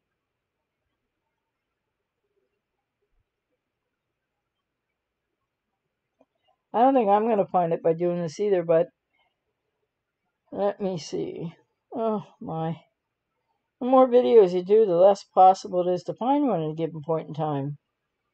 Oh, I know what, Wheels. If you look on my channel, look at my playlist. I have a live stream clip playlist. It probably would be in there. I'm just going to quickly try that too. Live stream clips. Let me see here. 1 second, sorry. Yeah, Wheels, it's called... Wait a minute, is that it? No, that's not it. I thought that was it by the thumbnail. Darn.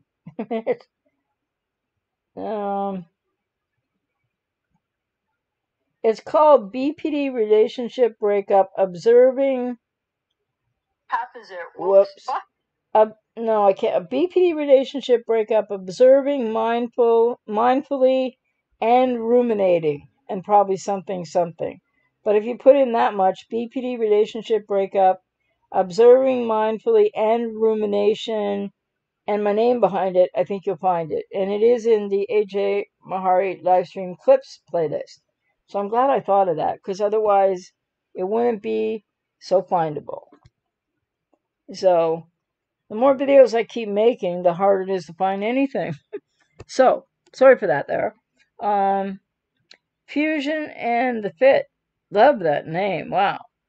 You said AJ is a great counselor. Highly recommend. Well, thank you for that. And I take it that maybe I just don't know you by Fusion and the Fit, but that's fine. And Al said, highly recommend AJ Top Shelf. Thank you so much, Al. And was a pleasure speaking with you recently, and I hope that you got on with what you were going to. I hope that went well, but we don't want to say too much here. And Al said, you're responsible for your own problems, just as you're responsible for your own liberation and enlightenment. Oh yes, great quote, very true. Yeah, Fusion, that is correct. Yeah, cool. That's no worries. People, it's really interesting to me too, when I've had people that have been on the channel, they've been commenting, they've been in live streams for maybe over a year, and then, I'll get, somebody will purchase sessions, and then I see this email, and I see a name, and I write back, just like I would anybody, right? And then they'll go, hey, good to hear from you.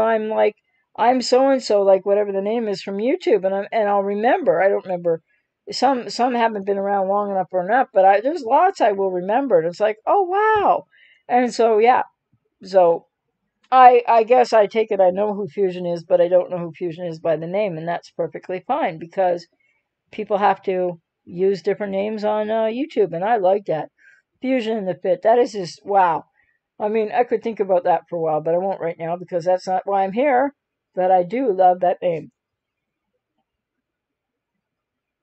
It just, I don't know, it just brings up so many thoughts. Anyway, Sarah, yep, now that I have left the home, the kids say it's more depressing. Their BPD dad is struggling, and he's really boring.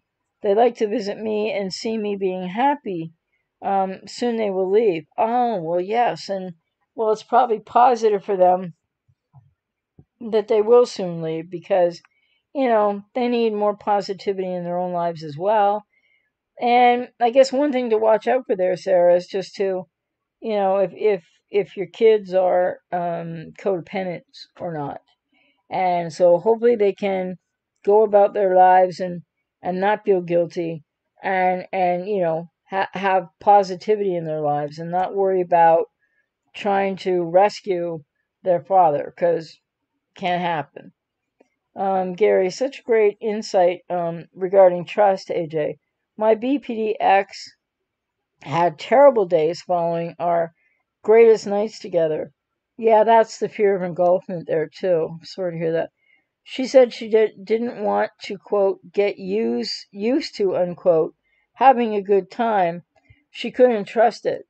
Yeah, that is, it's so true, and it's tragic. But I mean, I've worked with, I still do work with some people with BPD, but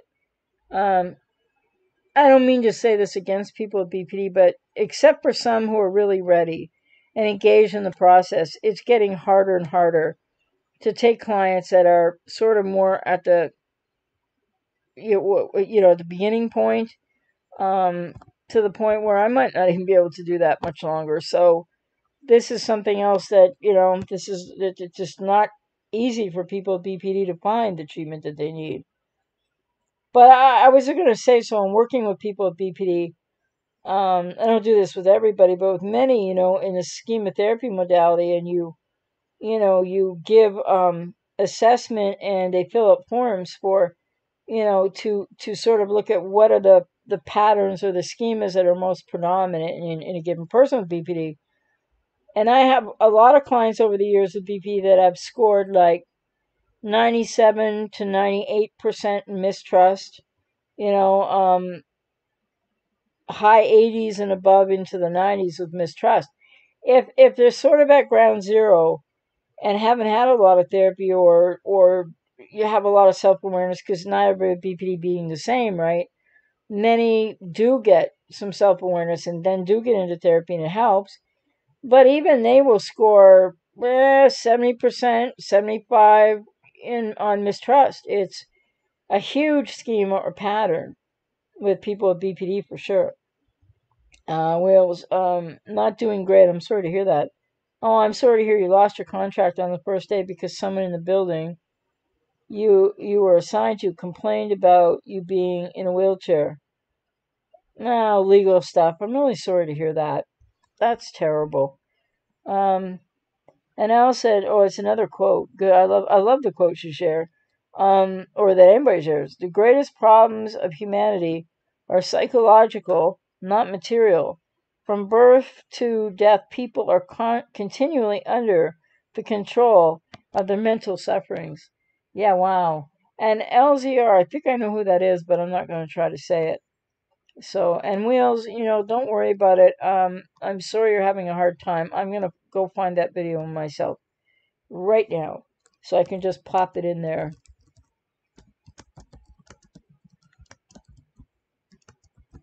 Yeah, that's a really excellent quote. So true that, without a lot of awareness, often people aren't sure what they are suffering from. But again, and people with codependency, wow, it's such self-abandonment that no matter what people are suffering with or from, and with a person with BPD in particular, it becomes much more obvious. But until people become really aware of their pain or suffering or both, then they can just keep denying it, right? And in codependency, there's a big denial factor. Oh, I did not get the right list. Okay. I'm just going to try one more time.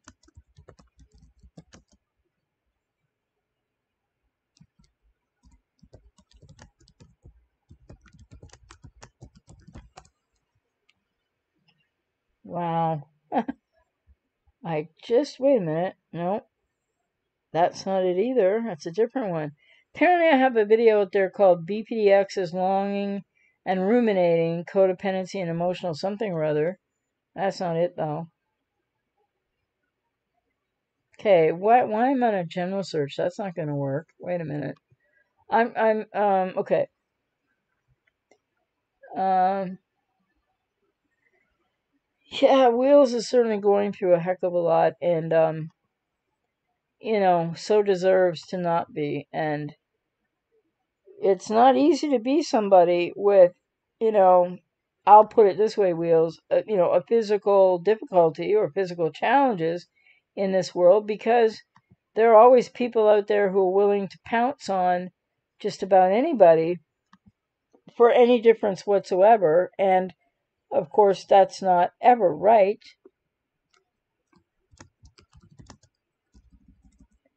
I'm just giving it one more go at this. There we go. If I don't try to do it on Google, okay, I think I'm about to find it. Whoops. Don't want to be hearing that. You know what it's actually called? I found it. BPD Relationship Breakup, Observing Mindfully and Ruminating. These titles get longer and longer, don't they? Oh, 700. It was done September 4th. Like, who knew? September, October. Okay, so just about 2 months ago. I couldn't remember. And 740 people have watched it. There you go. Stats and stuff. Who cares? So here's the title. Well, wait. If I have room for both in here, let's see. Whoops. I hit that. Okay, but there's a title. So coming in a moment is the link. Just, so I don't know if people are still here that were asking when I was talking about this, but people watching back can check it out. I mean, I at least address it a little bit more in that video. So again, that's called, I need to do more on it, obviously. Never mind but it's called, yeah, never mind the beginning, but observing mindfully to ending rumination. So that's what I'm really talking about there. Obviously, I don't need to say more about that than that. And that was taken out of a live stream when somebody asked me a question about that, so where I just went into it more. Let me see. Where are we here? 1991 Windsor. One of my favorite quotes is, quote, "If you don't heal what hurt you, you'll bleed on people that don't cut you." Yes. Excellent quote. Excellent. I mean, there's so many of them out there, aren't there? And something that I recommend people try to do too, because, positive affirmations don't change a whole lot.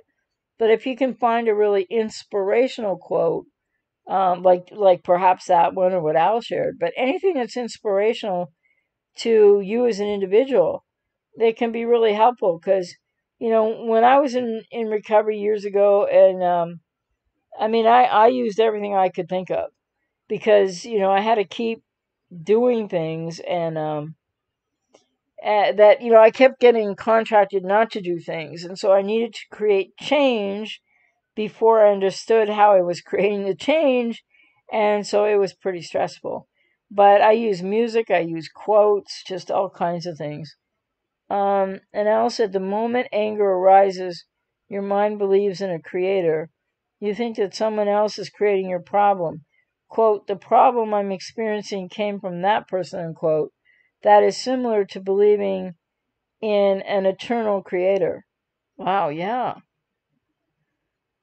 Well, and I think that, one of the things I would say that people really need to be aware of after being with a person with BPD or whatever relationship type or narcissist is that, they've done what they did and you're hurting, and you're also still have this inner child that's hurting from your past.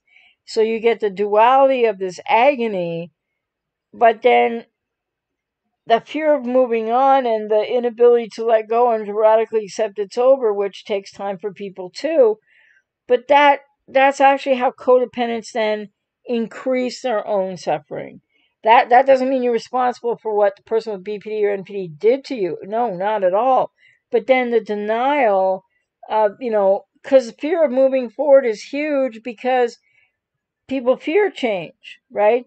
And I think that's one of the reasons why people with codependency, it's not a conscious thing, but you want to get that other person to change, because then, hey, everything would be okay. But guess what? I should really include this here.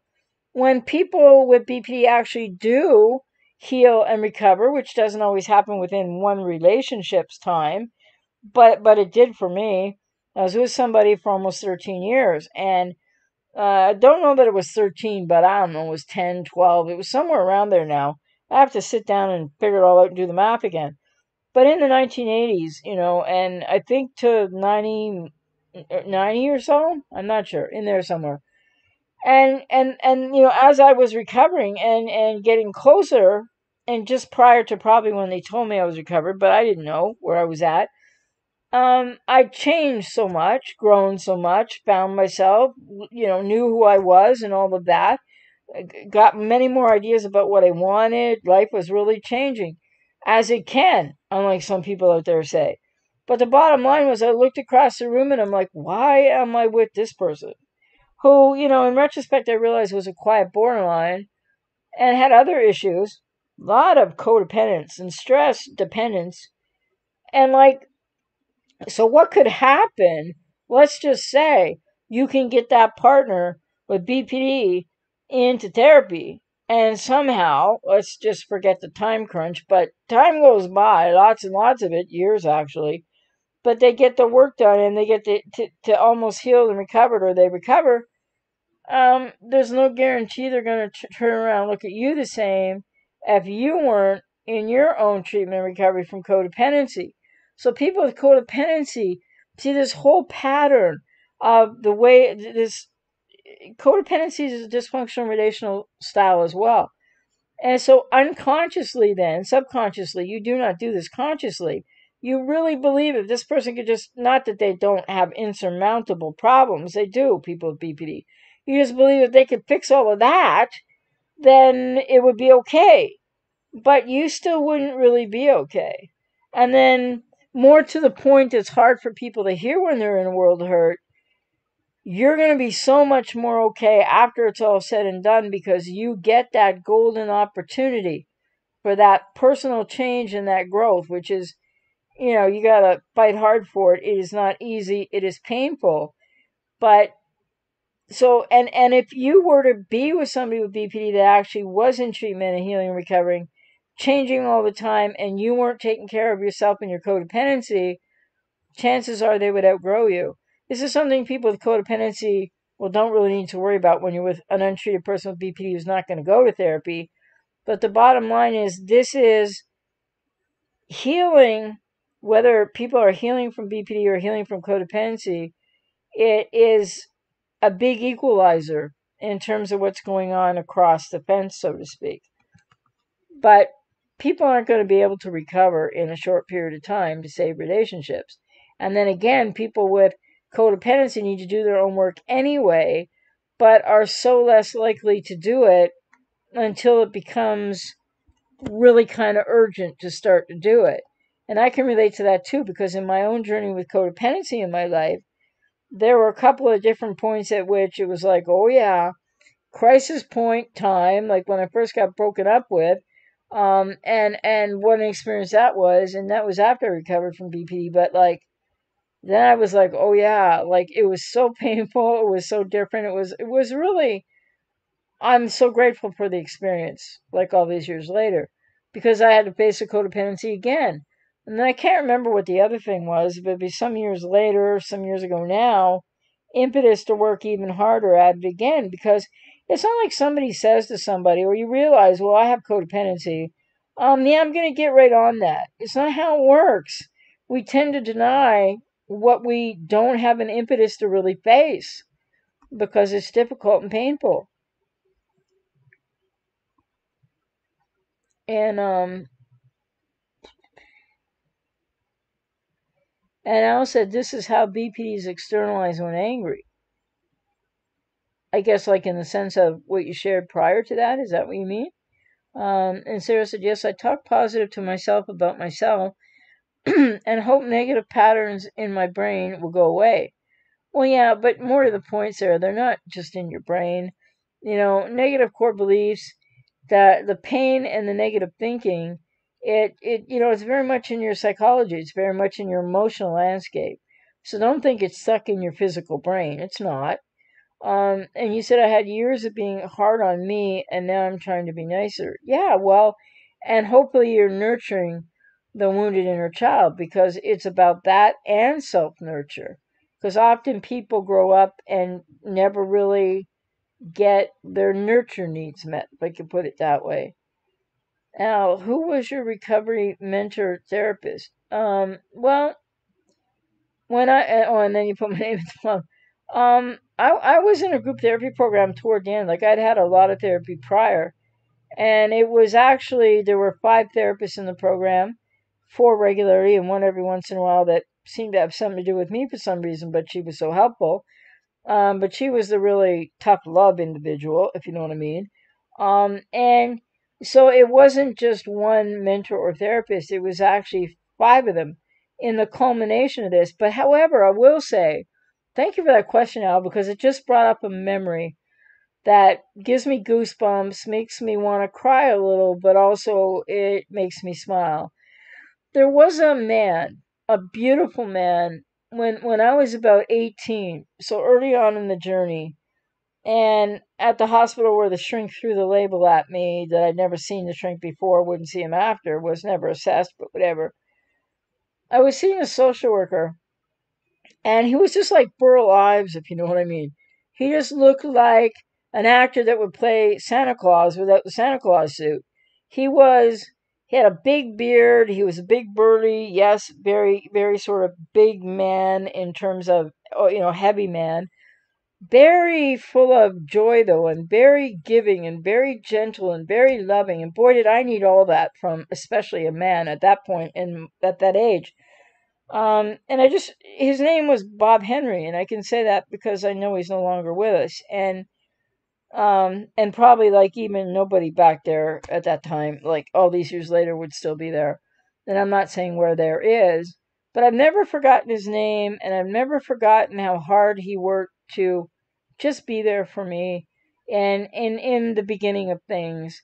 And he was validating, and I just remember him with such warmth. So I would say he was probably the first person on my journey because I remember him all these years. I remember the bad ones too, but I remember him so fondly. And his belief in me, even at times when probably we both knew I didn't get it yet, that I wasn't being 100% honest about something. And I was pretty much honest about most things. But yeah, there was things I wasn't even sure of why I was doing certain things. But he gave me, I still have the book because I never returned it. That's not a good thing. But he gave me the book to read, and unfortunately, I never did return it, so I still have it. But it means something to me now, even though I can't defend why I still have the book. A book called Cry Anger, and that book maybe didn't help me for a while, but it sowed some seeds for sure. So there was a man, I could say, a social worker, just a wonderful human being, and he was quite old. He was probably like older than I am now when I was like, about 17 or 18. He was just an amazing man. He really was. And he was there for me, and I think it was him that took me on a couple of visualization journeys, and I actually trusted him just enough to close my eyes and try because that was rare. And I saw some amazing things in the visualization because leading up to it, and this is very early on in my recovery, obviously, I'm just the beginnings of, but he took me on this whole journey. You're walking through a forest, picture a forest, all that stuff. And he says, and you come to an opening, and there's a cliff far off, but there's no danger. And you see a girl there. See how I remember this? He says to me, I remember like I can almost hear his voice like it was yesterday, and it was like a lot of years ago, decades ago. And he says to me, so you see an opening there, and there's a girl, and she's drawing or painting on an easel, and you walk up behind her, and I was picturing it all. I was with him, and I wasn't resisting. And he said, "What do you see?" And I panicked, and I kept my eyes closed. I go, "I don't see anything. I don't see anything. What's that mean?" And he said to me, "Take a deep breath. Don't worry about it. Close your eyes, like in the visualization. Close your eyes. Open them back up." And he goes, "Take another look. Relax. What do you see?" This was a big moment in my life because I saw something in the visualization, and the answer was, I see a little girl hanging on to bars on a window like she's in prison. And that would have been my first reference without knowing it to my wounded inner child, to my lost self. So thanks for the question, Al, because I hope that wasn't too boring for people. But that was really special to remember because I just don't think about this stuff all the time or very rarely. And so, yeah, one Mr. Bob Henry was a very special man. Wow, I feel that right now. But it was other therapists that would bring me home, so to speak, to me, to self, and to healing, etc. Um,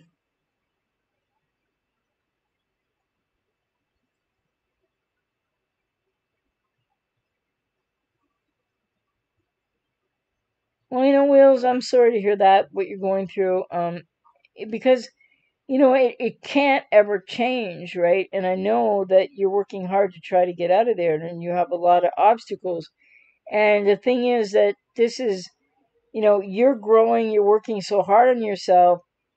And also, it's that you're still in the situation. And so you're going to run into more denial and you're going to still run into that self doubt.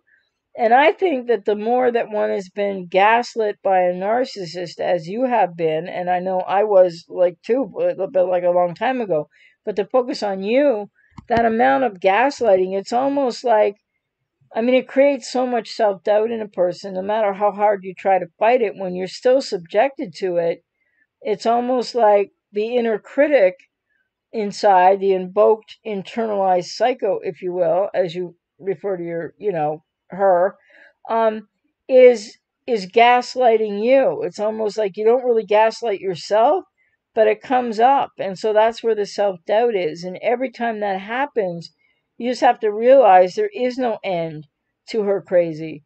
And and unfortunately, until you can get out of there, it's never going to stop. And I'm just so sorry for what you're still going through. And Al said maybe he has BPD Santa. Oh, I don't know. I was just trying to describe the way he actually was physically, but um, oh well, you're welcome, Alan. Thank you for saying that. You said thanks for sharing. It was a pleasure, really. It was, yeah. I haven't thought of that for a long time. And it surprises me, but it shouldn't. Because I remember in the group therapy, the therapist whose first name was Colin, and he was in charge of the program, and he was always the daddy object when I was in trouble. It was like, we're going into Colin's office. My prime therapist, who was a female, and would take me into Colin's office, and I was a smartass too, because I mean, I was, going to university, I understood this stuff too, but it didn't mean I didn't need the help. And I'd be like, oh, so it's mommy daddy time, right? And here's where you're gonna, like, he's gonna be the daddy and you're the mommy and I gotta listen. And they would just like roll their eyeballs, like, are you finished? And then of course I would like suspend what I was, being sarcastic about, to realize that, yeah, this is what it is, but you need to shut up now and like go through it. So there were a lot of visualizations and other lessons and ways I learned from all those therapists in the group therapy program, but also calling in some visualizations too. And that was back in like the late 80s, 1990 area. So when I'm talking about what I just recalled there, thanks to your question, Al, that was 1976 or so, to give you an idea how long ago. And I'm just surprised I remember. I can remember more, but I won't share. I don't want to overshare, but I can remember more what he said. I can remember a couple other visualizations. I remember it all, which is really, I think, amazing in a sense, because it was that important and he was that special to me. Something I never got to tell him, by the way, which is like sad. And I said I was talking to AJ about a war movie in Afghanistan. The U.S. soldiers were under fierce attack, and during a break they were calling loved ones. Yes, one guy was getting an earful from his wife on the phone. He was at war in both places. Ah, um,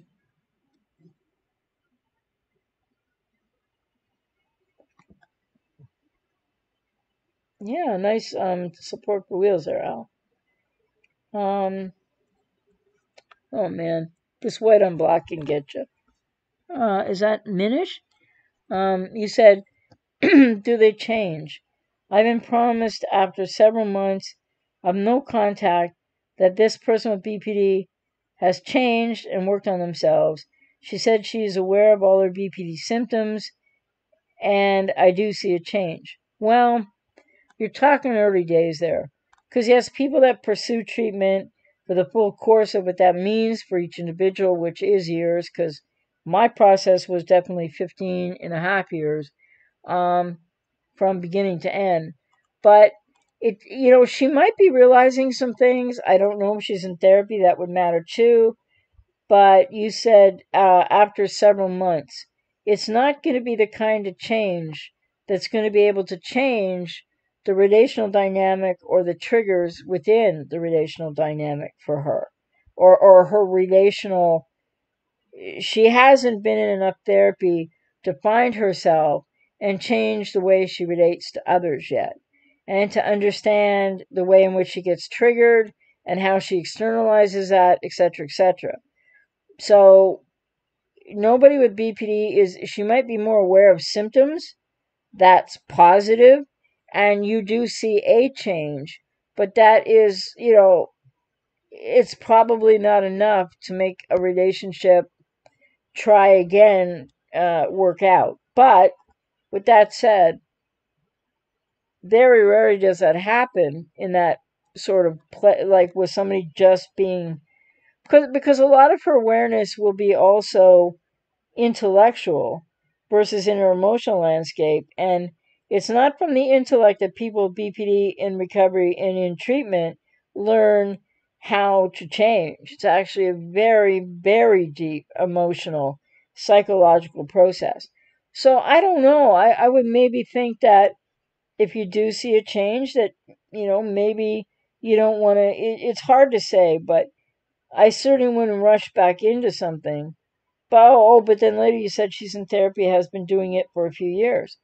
Well, a few years doesn't make for full recovery, but a few years can make for some change. So, or varying degrees of change for different people. So one thing I don't usually say on the channel, and there's a comment I'm probably going to deal with in a video about kind of trying to call me out on like where they think I contradicted myself, but no. But here's what I'll say to you, Minish, that in your situation, you really think long and hard about what this person has been doing in therapy for 3 years and if they're continuing and what they know. Have maybe a talk about, if you want to see emotionally what they understand, etc. But you see, not all people with BPD are the same, and there can be some people where I'm not going to say, like, on the channel, it's so hard to be general, but to you specifically, I would say, explore it some more and take your time with it and see what's really happening there. Because that's different than an untreated person with BPD. And they can make strides and they can make changes. And certainly with 3 years and more in recovery, she could well be able to regulate things a bit better, being aware of the symptoms, not being through them yet, but that doesn't preclude the possibility that she could change something relationally then. So I say that to you as an individual. That can apply to some people. It does not hold true for most. I just want to be careful in saying that. But and certainly when I work with clients, I mean, there's the odd different situation that, I can't forward that in a general way online. And I said not until they get treatment, and it takes many years.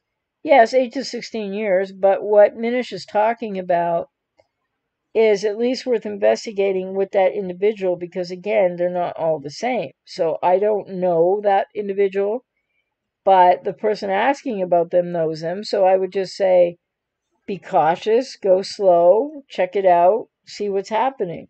Because there are times when people will be able with BPD to do things that most people with BPD, or that most people are experiencing people with BPD untreated, will not be able to do.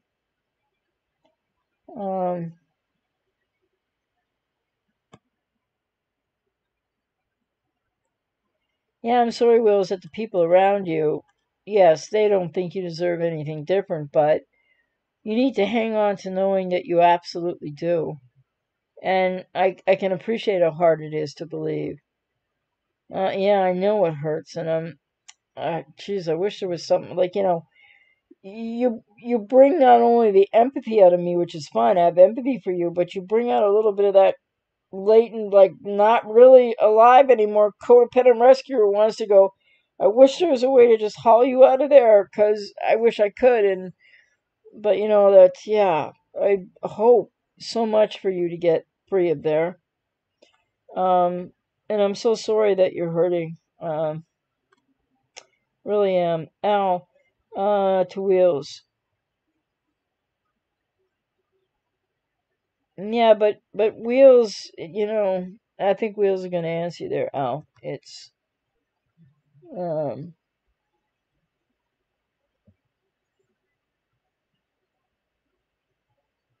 I'm sorry to hear that, Wheels, because Yeah, and you have to stay in that fight and stand up for yourself. And Al said, no marriage, job, or amount of money can justify the pain you're suffering. Um, I'm not sure what that word is. You would rather be broke or jobless than putting up with BPD. Yes, stop. Understandable for sure.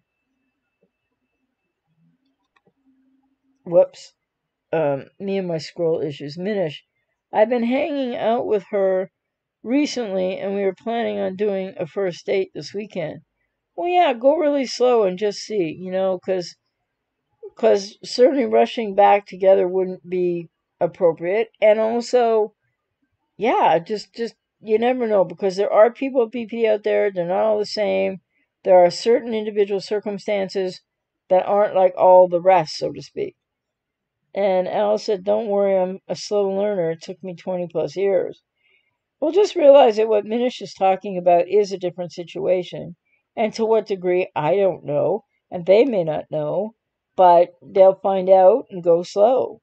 So, not all situations are exactly the same. But unless somebody addresses something specific like that, I don't talk about the lesser percentage of people where things might be somewhat different in the dynamic or with the person if they're really working hard in treatment. So, because so many people are dealing with untreated people with BPD. Scott, my ex, where'd that go? It just jumped. It didn't go far, I don't think. Oh, you took it away. Okay, I can't read it then. Sorry about that. And why am I sorry about that? You retracted it. I'm not sorry. I just can't read it. You're welcome, Minish, because again, there is individuality in in the circumstances of people with BPD, and when they start seeking treatment, and somebody with 3 years of treatment, one person with BPD can be further ahead than the other. It's not full recovery, but it can make a difference. Al, don't forget they cycle, so they can believe and appear to be better, but it's cyclic and will come around again. Yeah, but Al, I hear you, and that's the majority of untreated people with BPD for sure. But there are some individuals out there who aren't the same as the majority. So just put it that way. Xavier, I'm over 40 and my BPD is under 30. It makes her having ghosted me, discarded me that much harder. She's super smart, beautiful, and fun. I will never be the same. I just wanted to reword it quickly. Sorry about that. Oh, okay, well, no worries. So your name's appearing as two different things, I think, but that's okay. Um, yeah, no, I'm sorry to hear that. And I'm not sure why that makes it harder, but I think it would be very difficult, regardless of age difference. But she sounds like otherwise she would be a very desirable woman. But unfortunately, she doesn't have the emotional maturity and, doesn't know who she is, etc., etc. And so I'm really sorry to hear that. Um,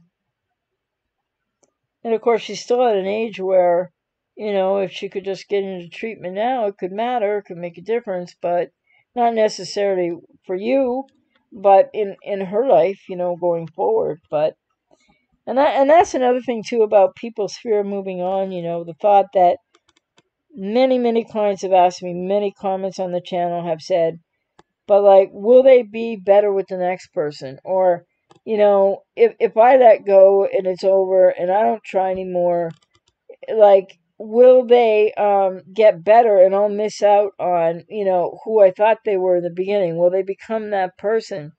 Well, that entire journey is a lot of years down the road if they engage treatment. And then they won't be the person that you met in idealization anyway, because they'll be a more grounded person. They'll be who they really are after, significant long-term treatment. So many people have that fear of moving on as well. And that's hard because again, it's sort of looking for them to become again who they were in the idealization phase. So that also keeps people from letting go and in fear of moving on to start healing and go forward. Because, if you do that in your life and they end up going through years of therapy and changing, and by that time you'll have moved on in your own life too, but it's really difficult now. And Scott said, my BPD Ex reached out yesterday and wants to get back together. She's had therapy and seems better, but after we called for a while, she told me that she slept with her other ex 2 weeks after we broke up. And obviously, I'm pretty hurt by it, but I feel like I might try again with her in a month after I accept that. Do you think that that's a good idea? Well, um, yeah, it's really hard to say. It's like you said that she's had therapy. How much therapy she had, and how long has it been since you broke up? Yeah, and then you said, what was it? She's had therapy. Well, they can seem a little bit better without being a whole lot better. Um, so 2 weeks after she broke up with you, she slept with her other ex. Okay, well, technically, that's not cheating. Um, I think it depends how much therapy she had. And are you seeing changes like the way that Minish describes seeing changes? Because that's really a big indicator one way or the other. Um, so without knowing how much therapy she had, I really can't answer if it's a good idea because unfortunately, still more often than not, it's not a good idea. But again, I can't really tell you because I don't know you or her. Al said, sorry about your pain to Xavier. The same thing at the same age situation happened to me. When she cheated, um, she said, quote, at least I went for an older guy, unquote. Yeah, well, no accountability taking there for sure, eh? And yeah, you're welcome, Wheels. I wish there was more that I could do or that we could do. Um, Scott, she's been going to therapy for about a year. Oh, but she's 17 and you're 18. If that changes anything.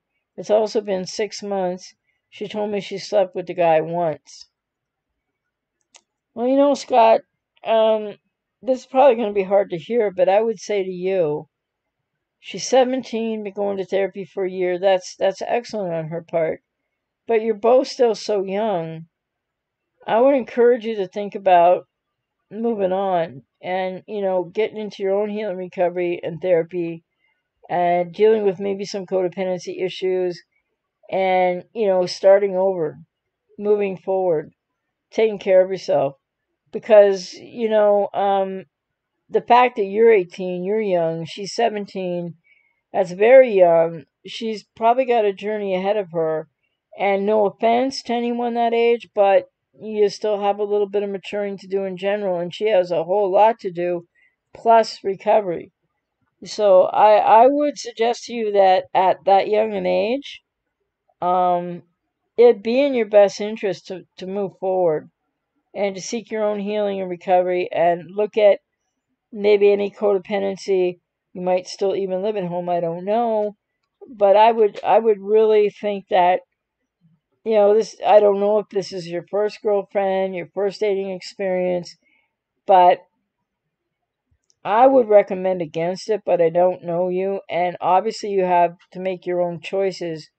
But I would say at your young age, be best for you to look at how you got involved with somebody with BPD and to really set yourself, to reach out and work with someone. Look at your family of origin, which you might still be really in, and try to really understand yourself better going forward. Look at the boundaries that you need, etc., so that you can really create the healthiest opportunity for yourself. That would be my 2 cents worth. Um, Al, quote, once you realize the true evolution of your mental problems, You'll never blame any other living being for how you feel, unquote. Yeah, it's a good quote. And Scott said it's also long distance. Oh, well, absolutely, Scott. I would recommend against it. Um, so I feel like moving on might be best too. I'm glad to hear you thinking about that. It's just hard to accept because she was my first girlfriend and I like her a lot still. Well, yeah, and that's not certainly not an easy, experience with your first girlfriend, but it's going to teach you the resiliency of how to let go when things aren't working out, which is pretty important. And the fact that it is long distance means too you really can't gauge, what's happening with her therapy or her changing or even really who she is if you haven't spent much actual time really in the same physical place. So, and I would just encourage you to think about your family of origin, whether or not you think that you would benefit from looking into codependency and or, I think you would benefit from working with someone just maybe for a little while just to understand what happened there and give yourself the best chance going forward. And you said it's also just hard to say no and let go when she's open to talking again and trying to be so convincing in it working again. Yeah, but well, I hear you on that, Scott, for sure. But remember that it's long distance. There's a lot of variables. At her young age, it's going to take her a while to find her footing, find herself, and go forth from her therapy.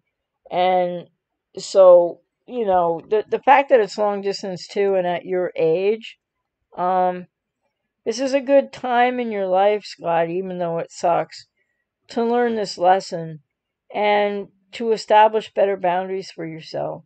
And I'm sure that, she has wonderful qualities, but what's the rush at your age? I hope you'll take care of yourself because there's so much for you to learn here. And the letting go of a first girlfriend is really going to be difficult anyway. But it will help you to grow. And Minish, I caved in recently and agreed to go out on a date with an ex BPD. I'm beginning to regret this decision, but don't know how to inform my ex of this. Can I just text her? Um, so I guess you went out on a date with a different ex with BPD then, right? Um, I would say that would be best done in a conversation and not in a text. Because your tone of voice and yeah, it would be best done not in a text. That would be my opinion. Just you can think about that.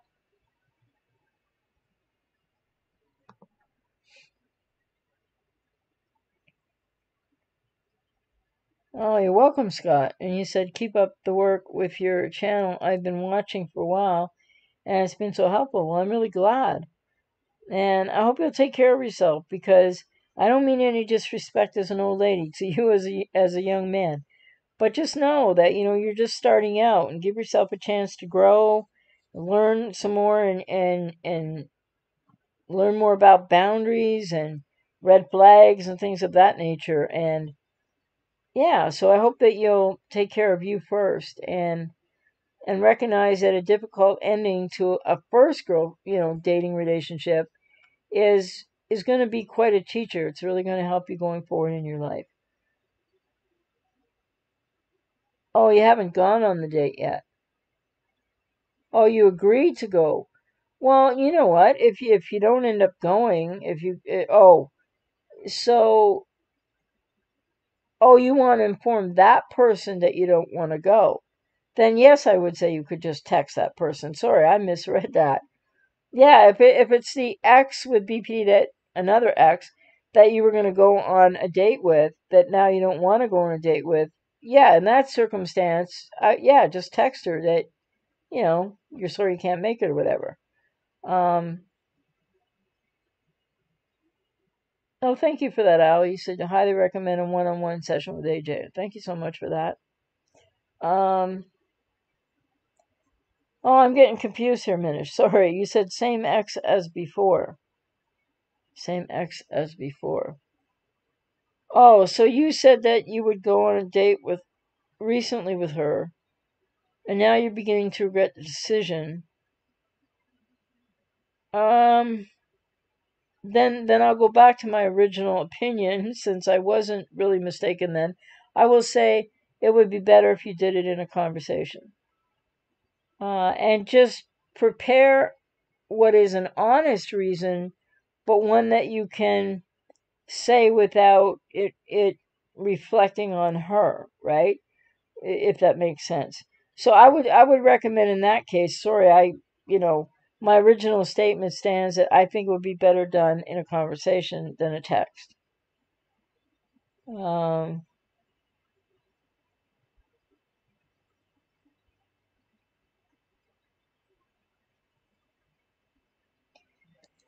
I know, Wheels, hang in there. I mean, you gotta catch a break, hopefully sooner rather than later, in terms of at least, I don't know, getting out of there.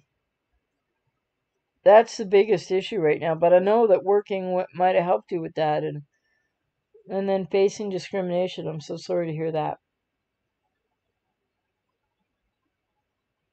So, but definitely, I think that, for most people, yeah, like so maybe somebody will leave a comment on this and say, "But AJ, you contradicted yourself."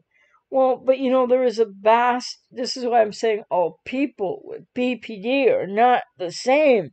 And so, to the majority out there of people and people on the stream here who are dealing with people that are untreated or that are exes now, then, yeah, I mean, pretty much I keep it pretty consistent. But I know in client work, and what one person on the stream here has said, that, you never know. So somebody's had 3 years of treatment, and it doesn't mean they rush back together, etc. But it means that there might be some modicum of an opportunity to slowly see about that. But again, so there are different circumstances, and I run into them in client work as well. And it can be very different from what most people are experiencing out there, what I'm usually talking about on the channel, and the reasons for that. And 1991 Windsor. Mine hasn't tried to reach out to me in just over a year. When I rejected him, he sent some scathing messages wishing, I'm sorry to hear that, but I can't bring myself to block him. Well, and I hear that. I mean, it's a struggle, isn't it? And yet, I think that it would be an important step for you to take at some point, sooner rather than later, and that there isn't a way to really make that feel good or feel good about it or be ready to do it. But I think it's time that you take that step for yourself, because, the messages that you got back are certainly no indication of why would you want to receive another message. But, that taking that step of blocking and going full no contact is another step toward the letting go, right? Which probably brings up the fear of moving on and continuing therapy. But it's a more final step. But I would just encourage you to do it as soon as you can, because if you don't do it, you're creating this, you're feeding an aspect of codependency and denial within that's going to be a block, may well have been a block in at least one part of a block or one block in your recovery process in general and from codependency specifically. Um, well, yeah, it's interesting because I guess, Manish, when you do set that boundary, and I would recommend a conversation versus a text, then like Al's saying, you might get a reaction that shows you right there that, wait a minute, some change is good, but maybe there's things that. So, you should definitely follow your gut instinct there. There's some reason why you're not feeling like you want to go through with what you agreed to. And it's important to trust that gut instinct because we do have a gut brain, so there are two brains. The gut brain has more neurons in it, like to the count of trillions more, than the brain in our heads. They communicate via the polyvagal nerve, but the thing is, there's more communication going from the gut brain to the brain in the head than vice versa. So you've had a strong gut instinct there for a reason. So I encourage you to follow it. And like Al said, you might have an answer there.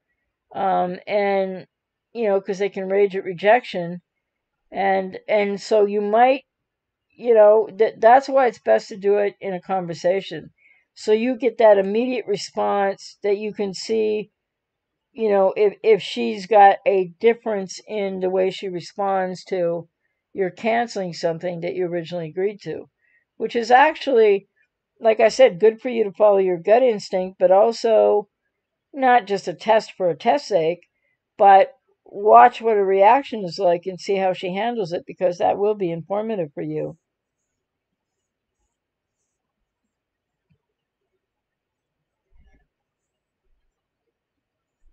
Yeah, I hear you on that, Wheels. And now a legal fight on top of things. It's a lot to go through for sure. Now, it's like teaching a pig to sing. I've heard that one before. It wastes your time and annoys the pig. Yeah, and there might be some mud and everything in the way too, in between. Yeah. It might be like a situation that's clear as mud, which I've said often about these relationships. And when people try to figure out what happened after, it's like things are about as clear as mud often. Um,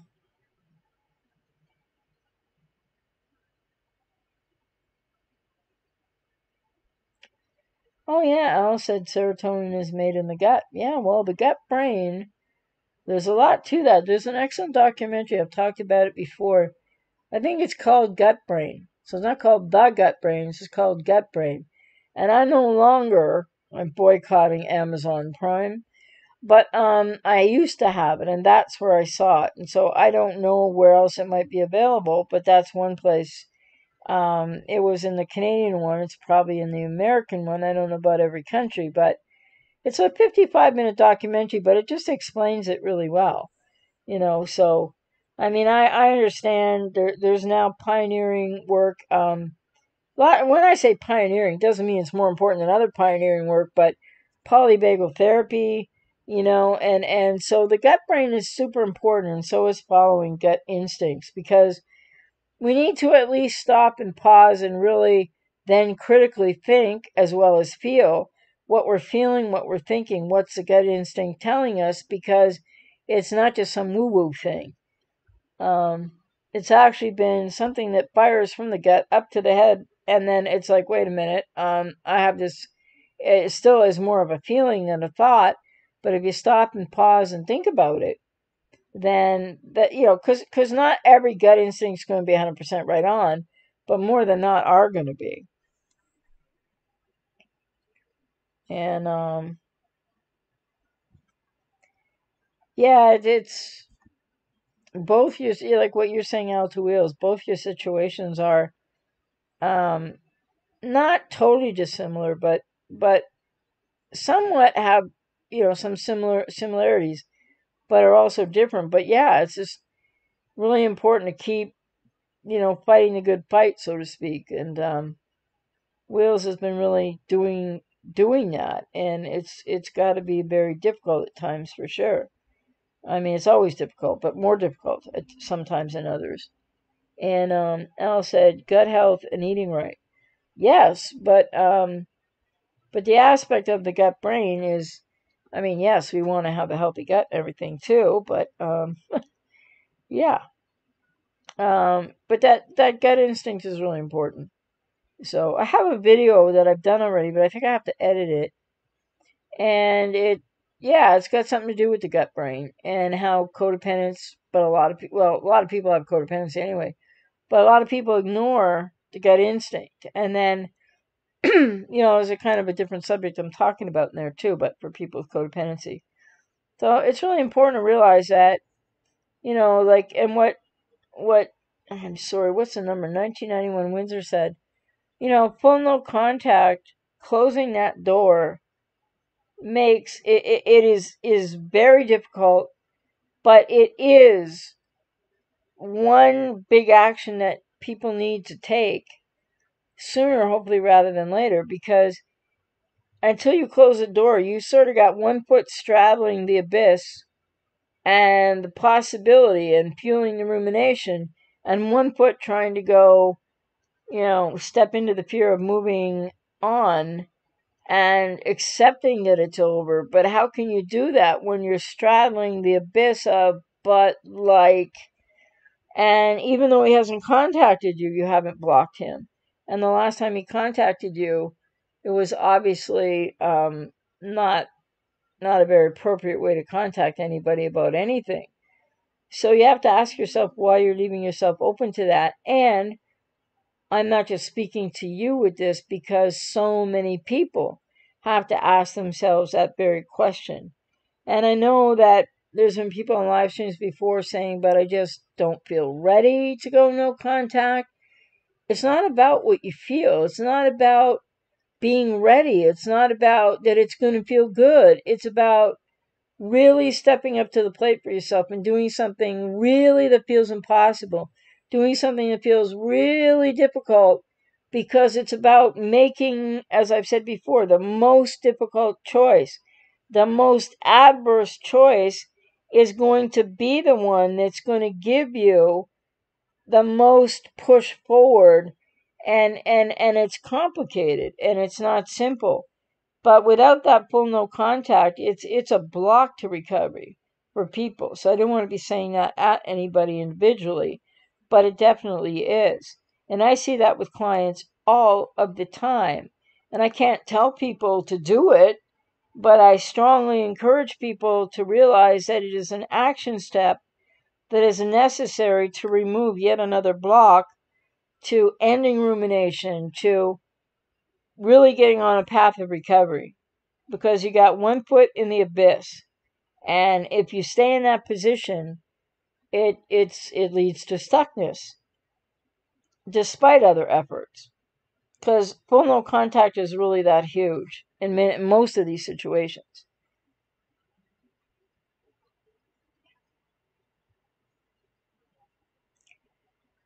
Well, I hope I know it's really tough, Wheels, but I don't know if it's really aging you faster, but I'm sure it's exhausting, and I'm sure it's overwhelming and so much to deal with, and then some. And Al saying, I guess, for 1991 Windsor, take a leap. Yeah, a leap of faith, a leap of belief in yourself, and a leap for yourself. But Al says, take a leap and go no contact. And it is often a leap for people. But just remember, as I always put it, it's not simple, but be the kite that chooses to fly higher into the wind, because then you're going to learn how to soar in your healing and recovery. Soar meaning not just be sore, of course, and be in pain, but really start to find some movement through that pain to decrease your suffering and move forward. Because not being, even though you haven't been contacted, the emotional effect, or if someone else hasn't been contacted, the emotional effect of leaving that door ajar. It's sort of like if you lived in a high crime neighborhood, and in the world we live in today with everything going cuckoo all over the place, would you leave your front door open like 2.5 feet and be able to go sleep comfortably without worrying about what's going to come through the door? This happens psychologically to people even if they're not contacted, because you're still wrapped up in the focus to one degree or another of, will he contact me again or not? Leaving the door open. And leaving the door open is just counterintuitive, counterproductive to moving forward and being able to heal.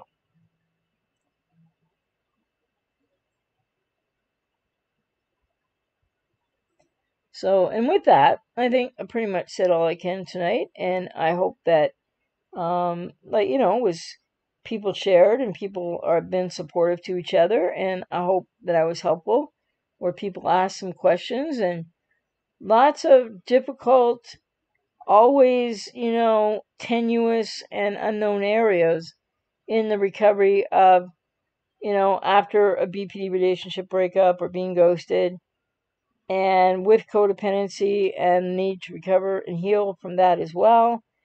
And, codependency in and of itself can be block, accepting, letting go, and then a relationship is over. Can also play a major role in the fear of moving on in and of itself because of the aspects of denial. And a lot of people with codependency don't realize to the extent to which they have been subconsciously going to avoid that very precious self that you need to heal and know better, and you need to heal from the relationship as well. So codependency tends to be sort of comes replete with the denial and other things like not making a difficult choice to go no contact, which is not an easy choice ever, but a necessary one, that people with codependency tend to avoid things. People with codependency tend to deny things. So codependency in and of itself can present a block to, getting through the fear of moving forward and letting go of an ex and accepting that something is over. Because for a lot of people with codependency, depending why you have codependency from your childhood, it can be much more difficult to kind of accept an ending and to work forward from there. And then, like a lot of people with codependency, some people are really ready and willing to lean into that process and to look at self. And then it's still difficult to do. And many people are still just not quite ready yet. And I have some clients who are kind of straddling that line in between and continuing forward. So, because codependency is daunting in its own right, and it's not easy to recover from, and it's a process, and it takes its own amount of time for people. Certainly doesn't take the same years of time as recovery from BPD, but it isn't going to be without pain.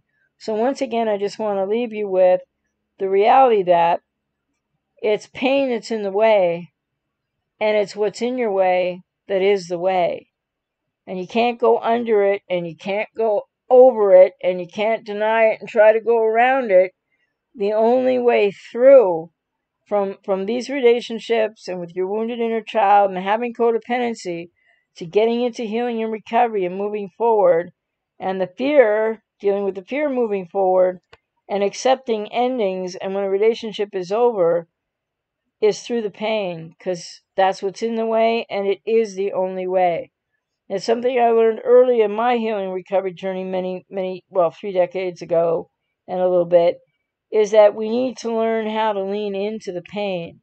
So we need, people with codependency need to really look at, do you have that negative core belief that most of us get taught in life anyway, growing up, that pain is bad and the opposite, pleasure is good or happiness is good, but, or maybe being alone is like horrible, but being in a relationship, no matter how bad it is, better than being alone. Nothing could be further from the truth.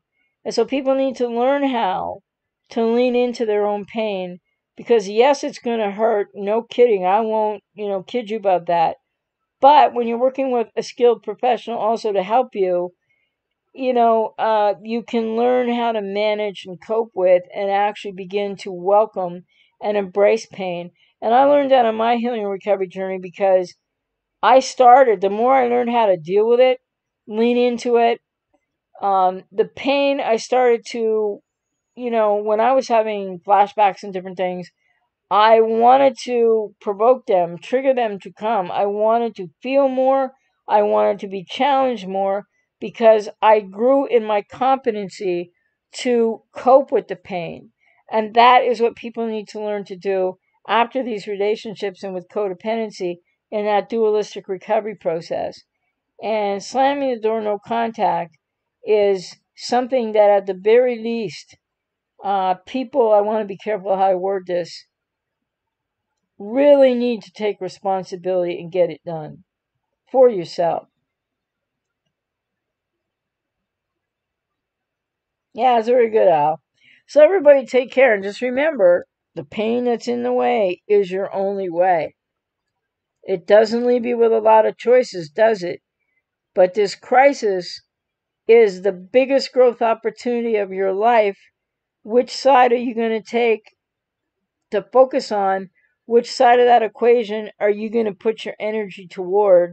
And if you want to get back to yourself, to know yourself even better and more so for the first time in your life, and get into a healthy relationship and a functional healthy relationship to and with yourself, then you must choose the choice that goes through the pain, because it is the path way forward, whether you have fear of moving on or not. So everybody take care.